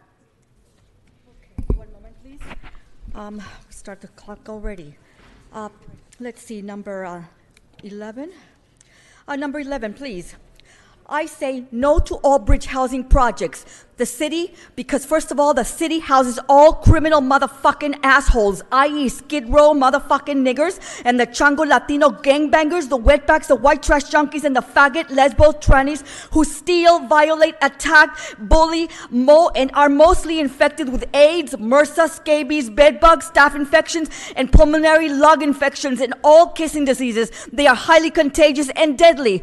So they don't first house the city. They don't first house military veterans and law-abiding citizens and homeless, chronic homeless individuals. And number 13, one moment, please. Again, This homeless and poverty committee is nothing more than a homeless racketeering. Again, you do not provide emergency homeless aid for really individuals who are out there suffering from the crimes, the human degradation, the airborne, and all the infestation that people are subjected to out there by these motherfucking niggers, gangbangers, wetbacks, and all the criminal motherfuckers. Again, you are not providing emergency programs to law-abiding citizens who are truly homeless and are not in any way, shape, or form involved with these fucking criminal motherfucking elements. And you keep asking for more money. Please, no money to Los Angeles for any homeless issues, because they're not providing the assistance to those who are truly homeless, especially women who are subjected to crimes by these motherfucking wetbacks, gangbangers, and all the goddamn niggers and the goddamn trannies. The bullying and all this that we're subjected to is atrocious. No one does assist us in any way, shape, or form. What we want is emergency protection from these predators, the niggers, the wetbacks, the gangbangers, the trannies, and all the motherfucking individuals who do not help make homelessness any better. So again, individuals that need to be picked up, put in jail or rehab, not housed, and those of us who do need protection and provide safety we should be provided with all sorts of amenities, but we're not. We are ignored, we are violated, and furthermore, the fucking mayor and all his political, unethical, pandering pussies like Herb Wesson, the niggers, and the NAACP, the Black Lives Matters, and all the motherfucking Jews, what they do is they send people out to attack us, violate us, rob us, hit us, and steal from us. This is a daily occurrence to shut us up and not allow us to come to the city. Okay. And would you do me a favor, Ms. Ramirez? Don't shout into the mic, please. Oh, I'm sorry. You got your one minute of general public Thank you comment. very much.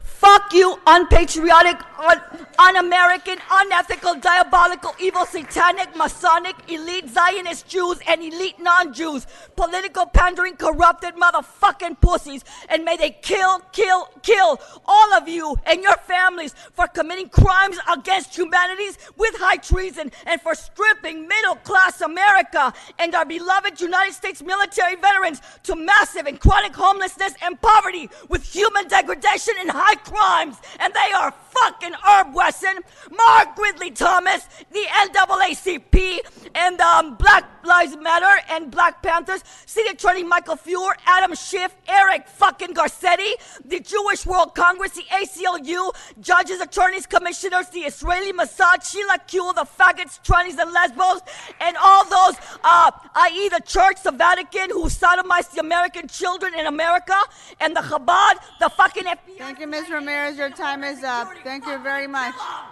God bless America. Sean Murphy. Hi, Sean. Sean, you're speaking on items 1A, items 2, 11, and 13 in general public comment. Item 1A, support. General public comment. Oops. Yeah, God. Yeah, thanks. As you know, I'm in the midst of moving out of 2. I want to send a shout out to Krikorian.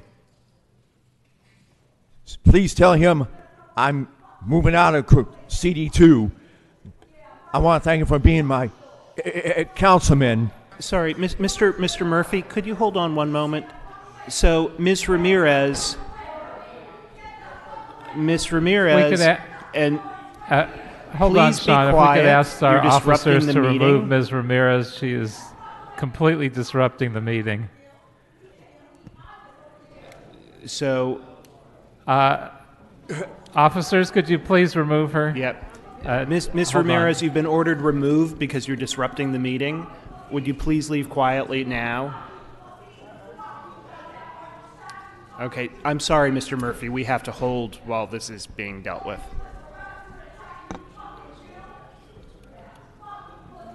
Okay. Ms. Ramirez is still in the back of the room shouting.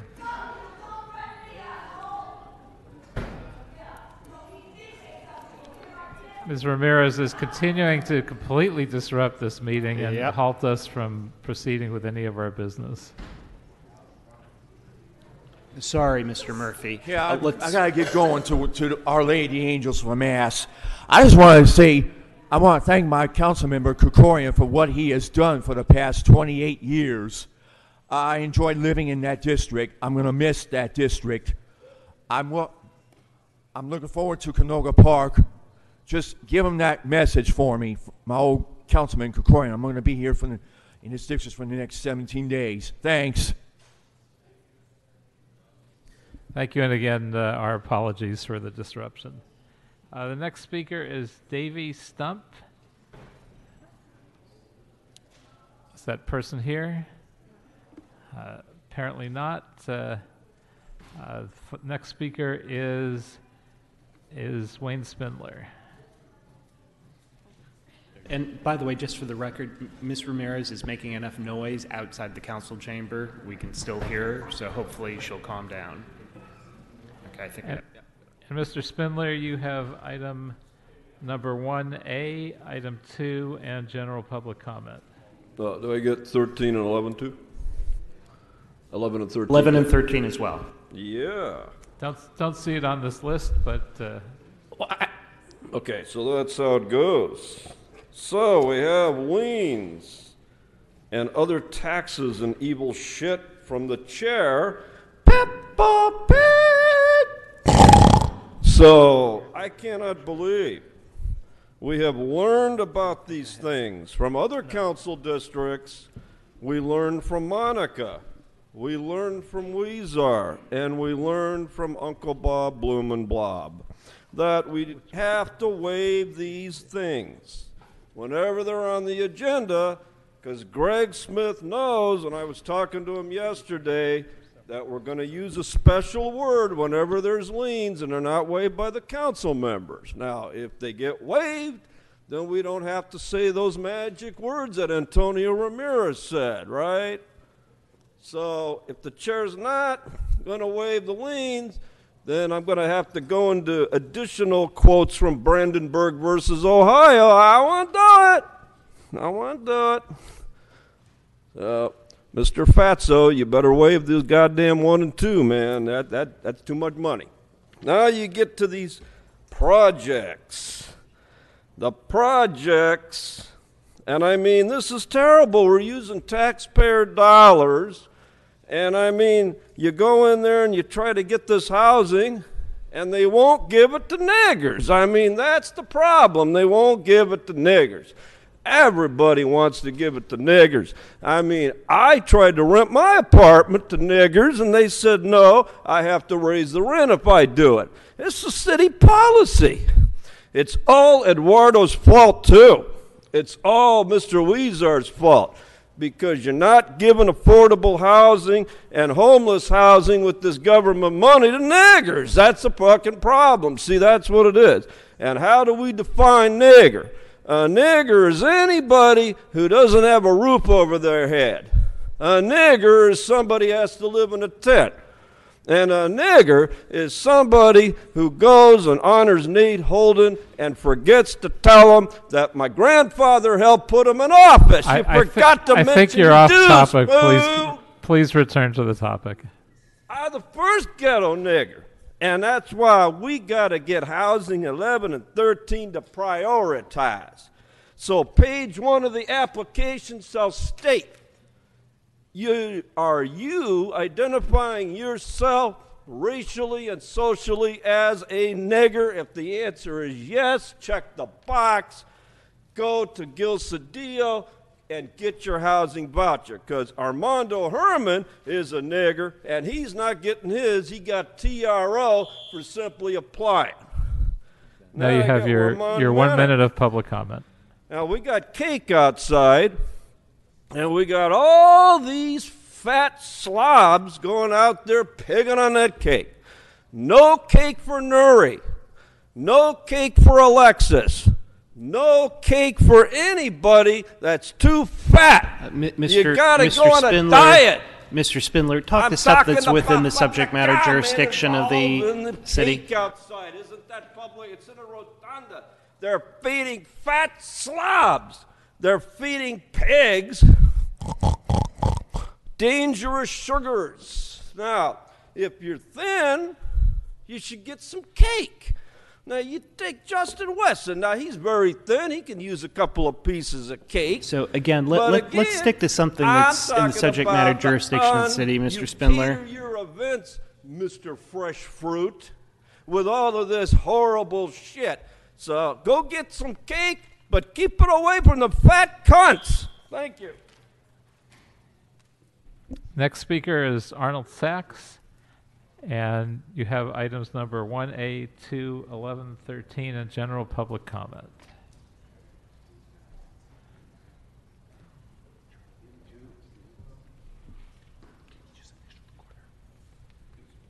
Yes, thank you. Good morning.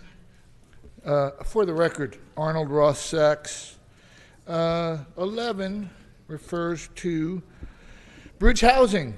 And so I've been to a few meetings, and municipal facilities committee meetings, where they discussed some bridge housing. And they mentioned that the term for the lease term is for 3 years. So is this a 3-year lease term for bridge housing that they're going to do at this location? And who is the leaser and who is the final tenant? Some of these places are between the city and Metro, the city and the county, and the lease is for $0, but then the city will turn around and lease the property to a subtenant and collect money or use it to buy furniture. Why can't the subtenants get donations for the furniture? And how many beds are going to be at this facility? There's a multitude of questions to ask about this, but you only have 1 minute. And I wanted to talk, well, I could talk a little bit more about it. So the questions are, you need to go to some of these committee meetings, and you need to find out where the money is. You just had a celebration for the veterans, 244 years. How many veterans are on the street right now that can't get bridge housing? But you know what the city should really invest in, although they already are, is underpass housing. You drive through any parts of the city with an underpass, and it's wall-to-wall tents. That program seems to be working very well. And be very, very cautious about July 1st when the minimum wage goes up. The HEAP program from the state, only 3 words to say about. Heap of shit. State, more money to the city. Who gets it? Now let's talk about public comment. So Lieutenant Pat Flood mentioned that it's the 244th birthday of America. He also mentioned something about threats from outside and inside, threats to democracy from outside and inside the country. He mentioned opportunities. How about housing at the VA for Los Angeles? Call to serve, but don't serve blindly. You know what blind loyalty is? The greatest threat to democracy in today's America. You put blinders on, you see nothing. Everywhere, democracy is threatened by the beatdown of due process. Due process, and there was a movie about due process. When the Boston Marathon was run and they had the bombing, the mayor and the city suspended due process. You're not allowed to question anything. That's a real problem. Even here in the house that Herbie built. But Herbie didn't build this house. I thought this was the John Ferraro chambers. So have at it. Thank you, Mr. Sachs.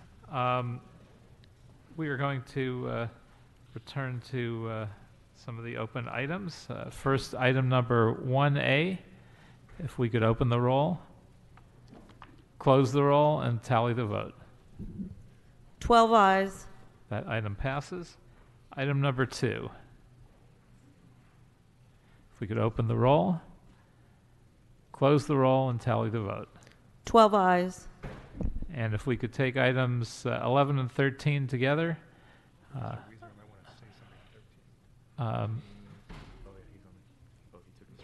Okay. Mr. Weezar, did you want to be on the queue on one of those? Yes, sir. Item 13, please. So if you'd like to speak to item 13. Great.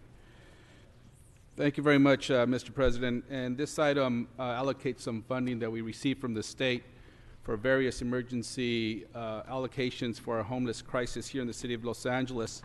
And some of this money is actually going to Skid Row, which is an area that we, as you all know, has the largest number of people living in the streets in the United States. During the day, we have about 4,000 to 5,000 people walking around Skid Row looking for services.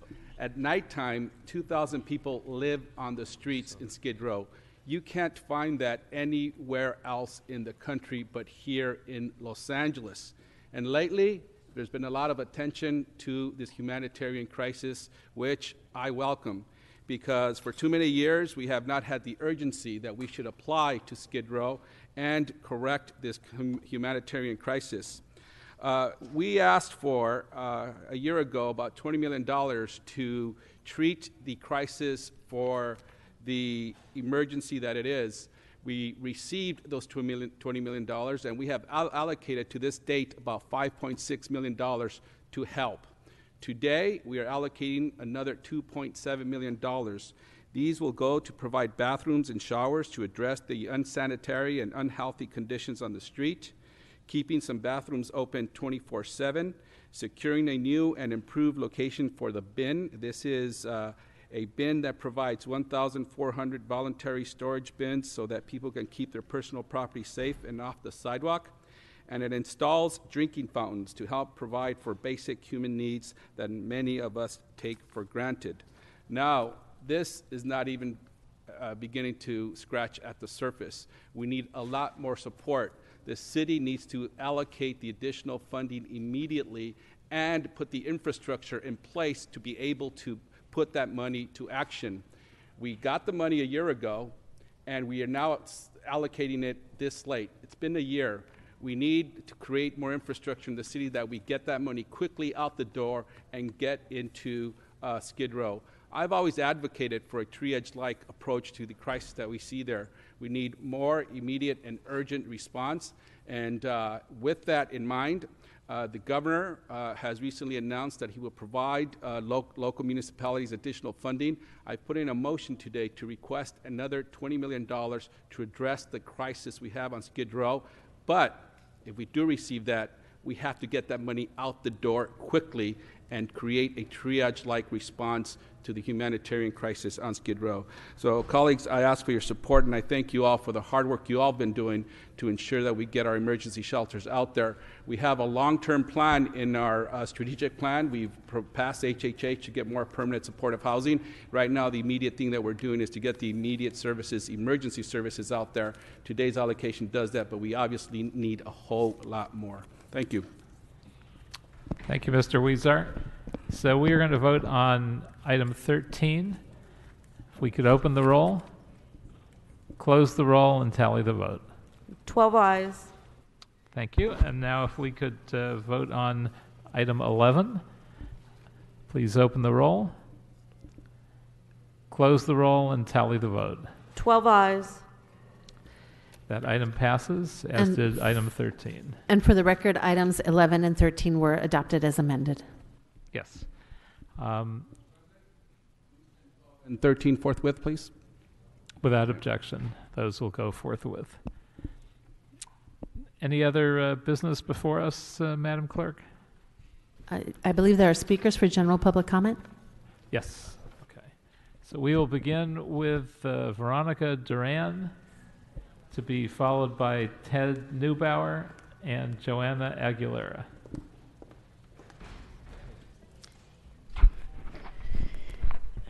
Good afternoon, I'm Veronica Duran. If you Google Los Angeles affordable housing, it paints a pretty picture, but why am I here? I followed all protocol to get into family housing. They told me to spend the night in the rescue mission where I was beat and left for dead. Nobody has talked to me about this. Nobody apologized to me. All of us are homeless, and they said we can't get into affordable housing because we don't have a mental problem. We don't have a drug problem. But yet, the caseworkers put their families in there. CEO Andy Bales said nobody is going to listen to me. Well, I'm here today that somebody needs to listen to me because some moms are not here because they died. See, Andy Bales, it's so sad when they come to get the 3 little kids because that mom died trying to get on affordable housing, and she's white, she's not black, she's not Mexican. There's white little ladies that are getting killed out here too because they already told me black and Mexicans don't matter. But it's sad when you see them 3 little kids and the police are coming to pick up them 3 little kids, and it's on the homeless bulletin. Mom is homeless and kids are motherless. Somebody needs to pay attention. We're homeless and we're getting killed. I almost got killed. Thank I you. almost Your didn't make time it is here up. today. Your time is up. Your 1 minute is up. You need to move on. Thank you. Next speaker. Please identify yourself. Good morning, City Council. My name is Joanna Aguilera with Arms of Los Angeles. We work to assist at-risk youth, veterans, and homeless, and anyone in the need of a second chance. Local hire jobs benefit people from across California, across many diverse ethnic and class backgrounds, including individuals who want to have good-paying middle-class jobs.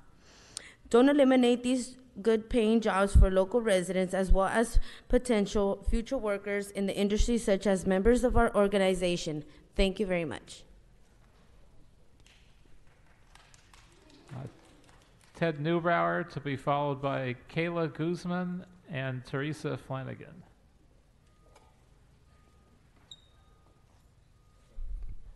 First of all, thank you for honoring the veterans.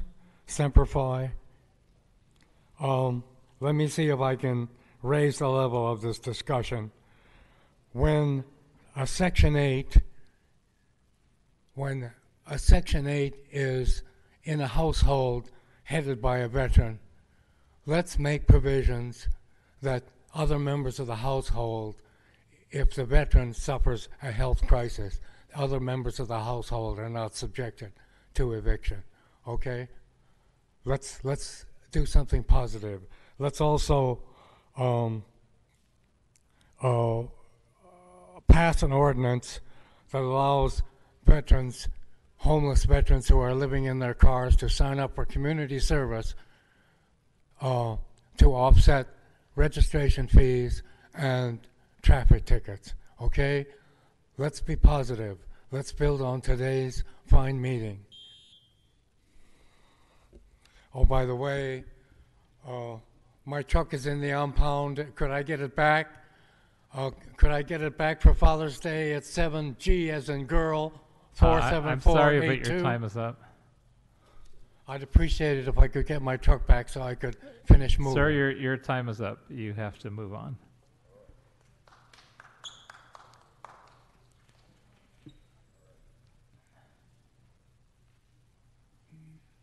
Good morning. Good morning. My name is Kayla Guzman. I am here today on behalf of ARMS, the jobs the industry provides for many people of Los Angeles, offering competing wages, quality health care, and continued training and reliable retirement plans. Don't put those benefits at risk for the families that need it the most. Hardworking every day to maintain those opportunities. It's crucial that we keep fighting the industry local and keep it safe. Thank you. Thank you. Teresa Flanagan. Hi, my name is Teresa Flanagan. I'm with ARMS. Workers do not have a college degree, have a hard time competing in today's economy. However, the industry is also a community in hiring local and in the communities they operate in. Don't eliminate these good paying jobs for the local residents. I urge you to think about the men and women who are employed by the industry. The economy benefits the industry provided the city and county. I remember how closely this industry is regulated in California. Thank you.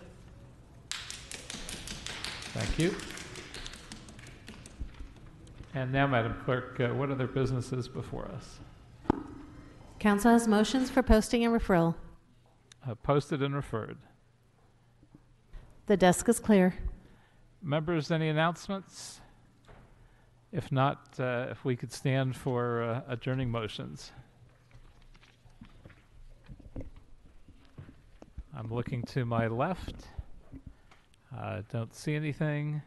Looking to my right. Seeing nothing there, I will do one adjournment for in the memory of James Arkatov, who is the Los Angeles Chamber Orchestra's founder, who also served as principal cellist of the NBC Orchestra, San Francisco Symphony, Indianapolis Symphony, and the Pittsburgh Symphony. Born in Odessa, Russia, Jim emigrated with his parents and two sisters to San Francisco in 1925, and it was there that he emerged as a child prodigy cellist and discovered his lifelong love of playing chamber music, often with his boyhood friend, violinist Isaac Stern. At age 18, he was invited to join the Pittsburgh Symphony and later served as principal cellist for the Indianapolis and San Francisco symphonies. Resettling in Los Angeles, he worked as a Hollywood studio musician who worked on movie soundtracks and backed up Ella Fitzgerald on some of her more memorable recordings. He also worked as a principal cellist of the NBC Orchestra, producing albums under the prestigious RCA Victor label, and he also received accolades for his concerto performances and the cello compositions he premiered in the Evening on the Roof concert series. In 1968, he founded the LA Chamber Orchestra, performing as a soloist and serving as its principal cellist. He took great pride in its emergence as a world-class orchestra and was honored for his contributions last year by the Chamber Orchestra as part of its 50th anniversary celebration. In the 1980s, 90s, and 2000s, Jim devoted most of his energy to photography, a lifelong passion he inherited from his father, who was a celebrated Russian filmmaker. Thanks to Jim's passion for music, coupled with his love of photography, he created collections of thousands of images and audio recordings of many of the world's important musicians and visual artists that are now archived at the Smithsonian, at UCLA's Ethnomusicology and Special Collections Library, and the USC libraries. He also received several exhibits of his work, including those at the Skirball Center, Hammer Museum, and Heritage Gallery. He has permanent collections on view at Cedars-Sinai Hospital, UCLA Medical Center, and the Coburn School. And I've known his son, Alan Arkatov, for many years, as many of us have. I only met Jim a couple of years ago by coincidence, because when I was walking door to door in my re-election campaign, I found myself at his door and told him I knew his son well and had a very pleasant conversation about his family and his community and his career.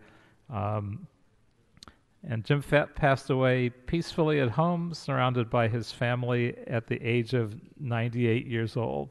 And when I met him, I certainly had no idea he was that age. He was sharp as a tack even then. He is survived by his wife of 63 years, Salome, his son Alan, and his daughter Janice, and 3 grandchildren, Daniel, Jacob, and Michael. And there will be a memorial service for him held at Royce Hall on September 29th, hosted by the LA Chamber Orchestra. And may he rest in peace and be well remembered for all of his accomplishments.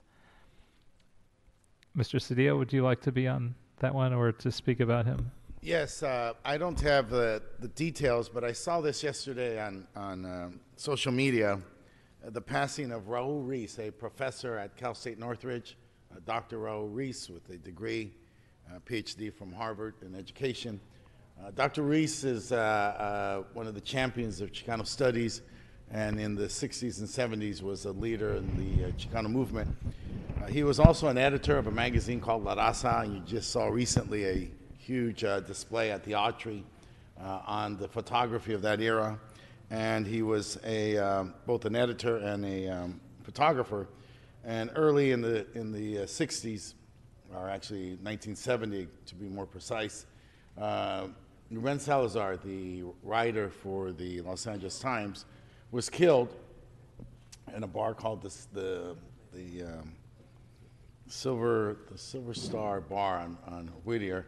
He had pulled in there during the unrest, August 29th, and he had pulled in there to meet with some of his colleagues. The sheriffs, for unknown reasons, thought it was appropriate to fire a projectile in there, and he was killed. And Raul Reese happened to be on the scene at the time and was part of a large inquiry that took place during that time period. He was able to document it, have photos, testify. It was a different time, of course. The accountability was not what it should have been. It's very unfortunate. So throughout his career, Raul Reese dedicated himself to being a champion of education, as I said, a professor, also as a person who worked with young people, instilling in them pride in their community and pride in their background. As I said, I'm short on the details, but long on the memory of his place and standing in the Mexican-American movement in this city and in this nation. Thank you. Thank you, Mr. Cedillo. Hearing no other adjournments and no other business before us, we are adjourned.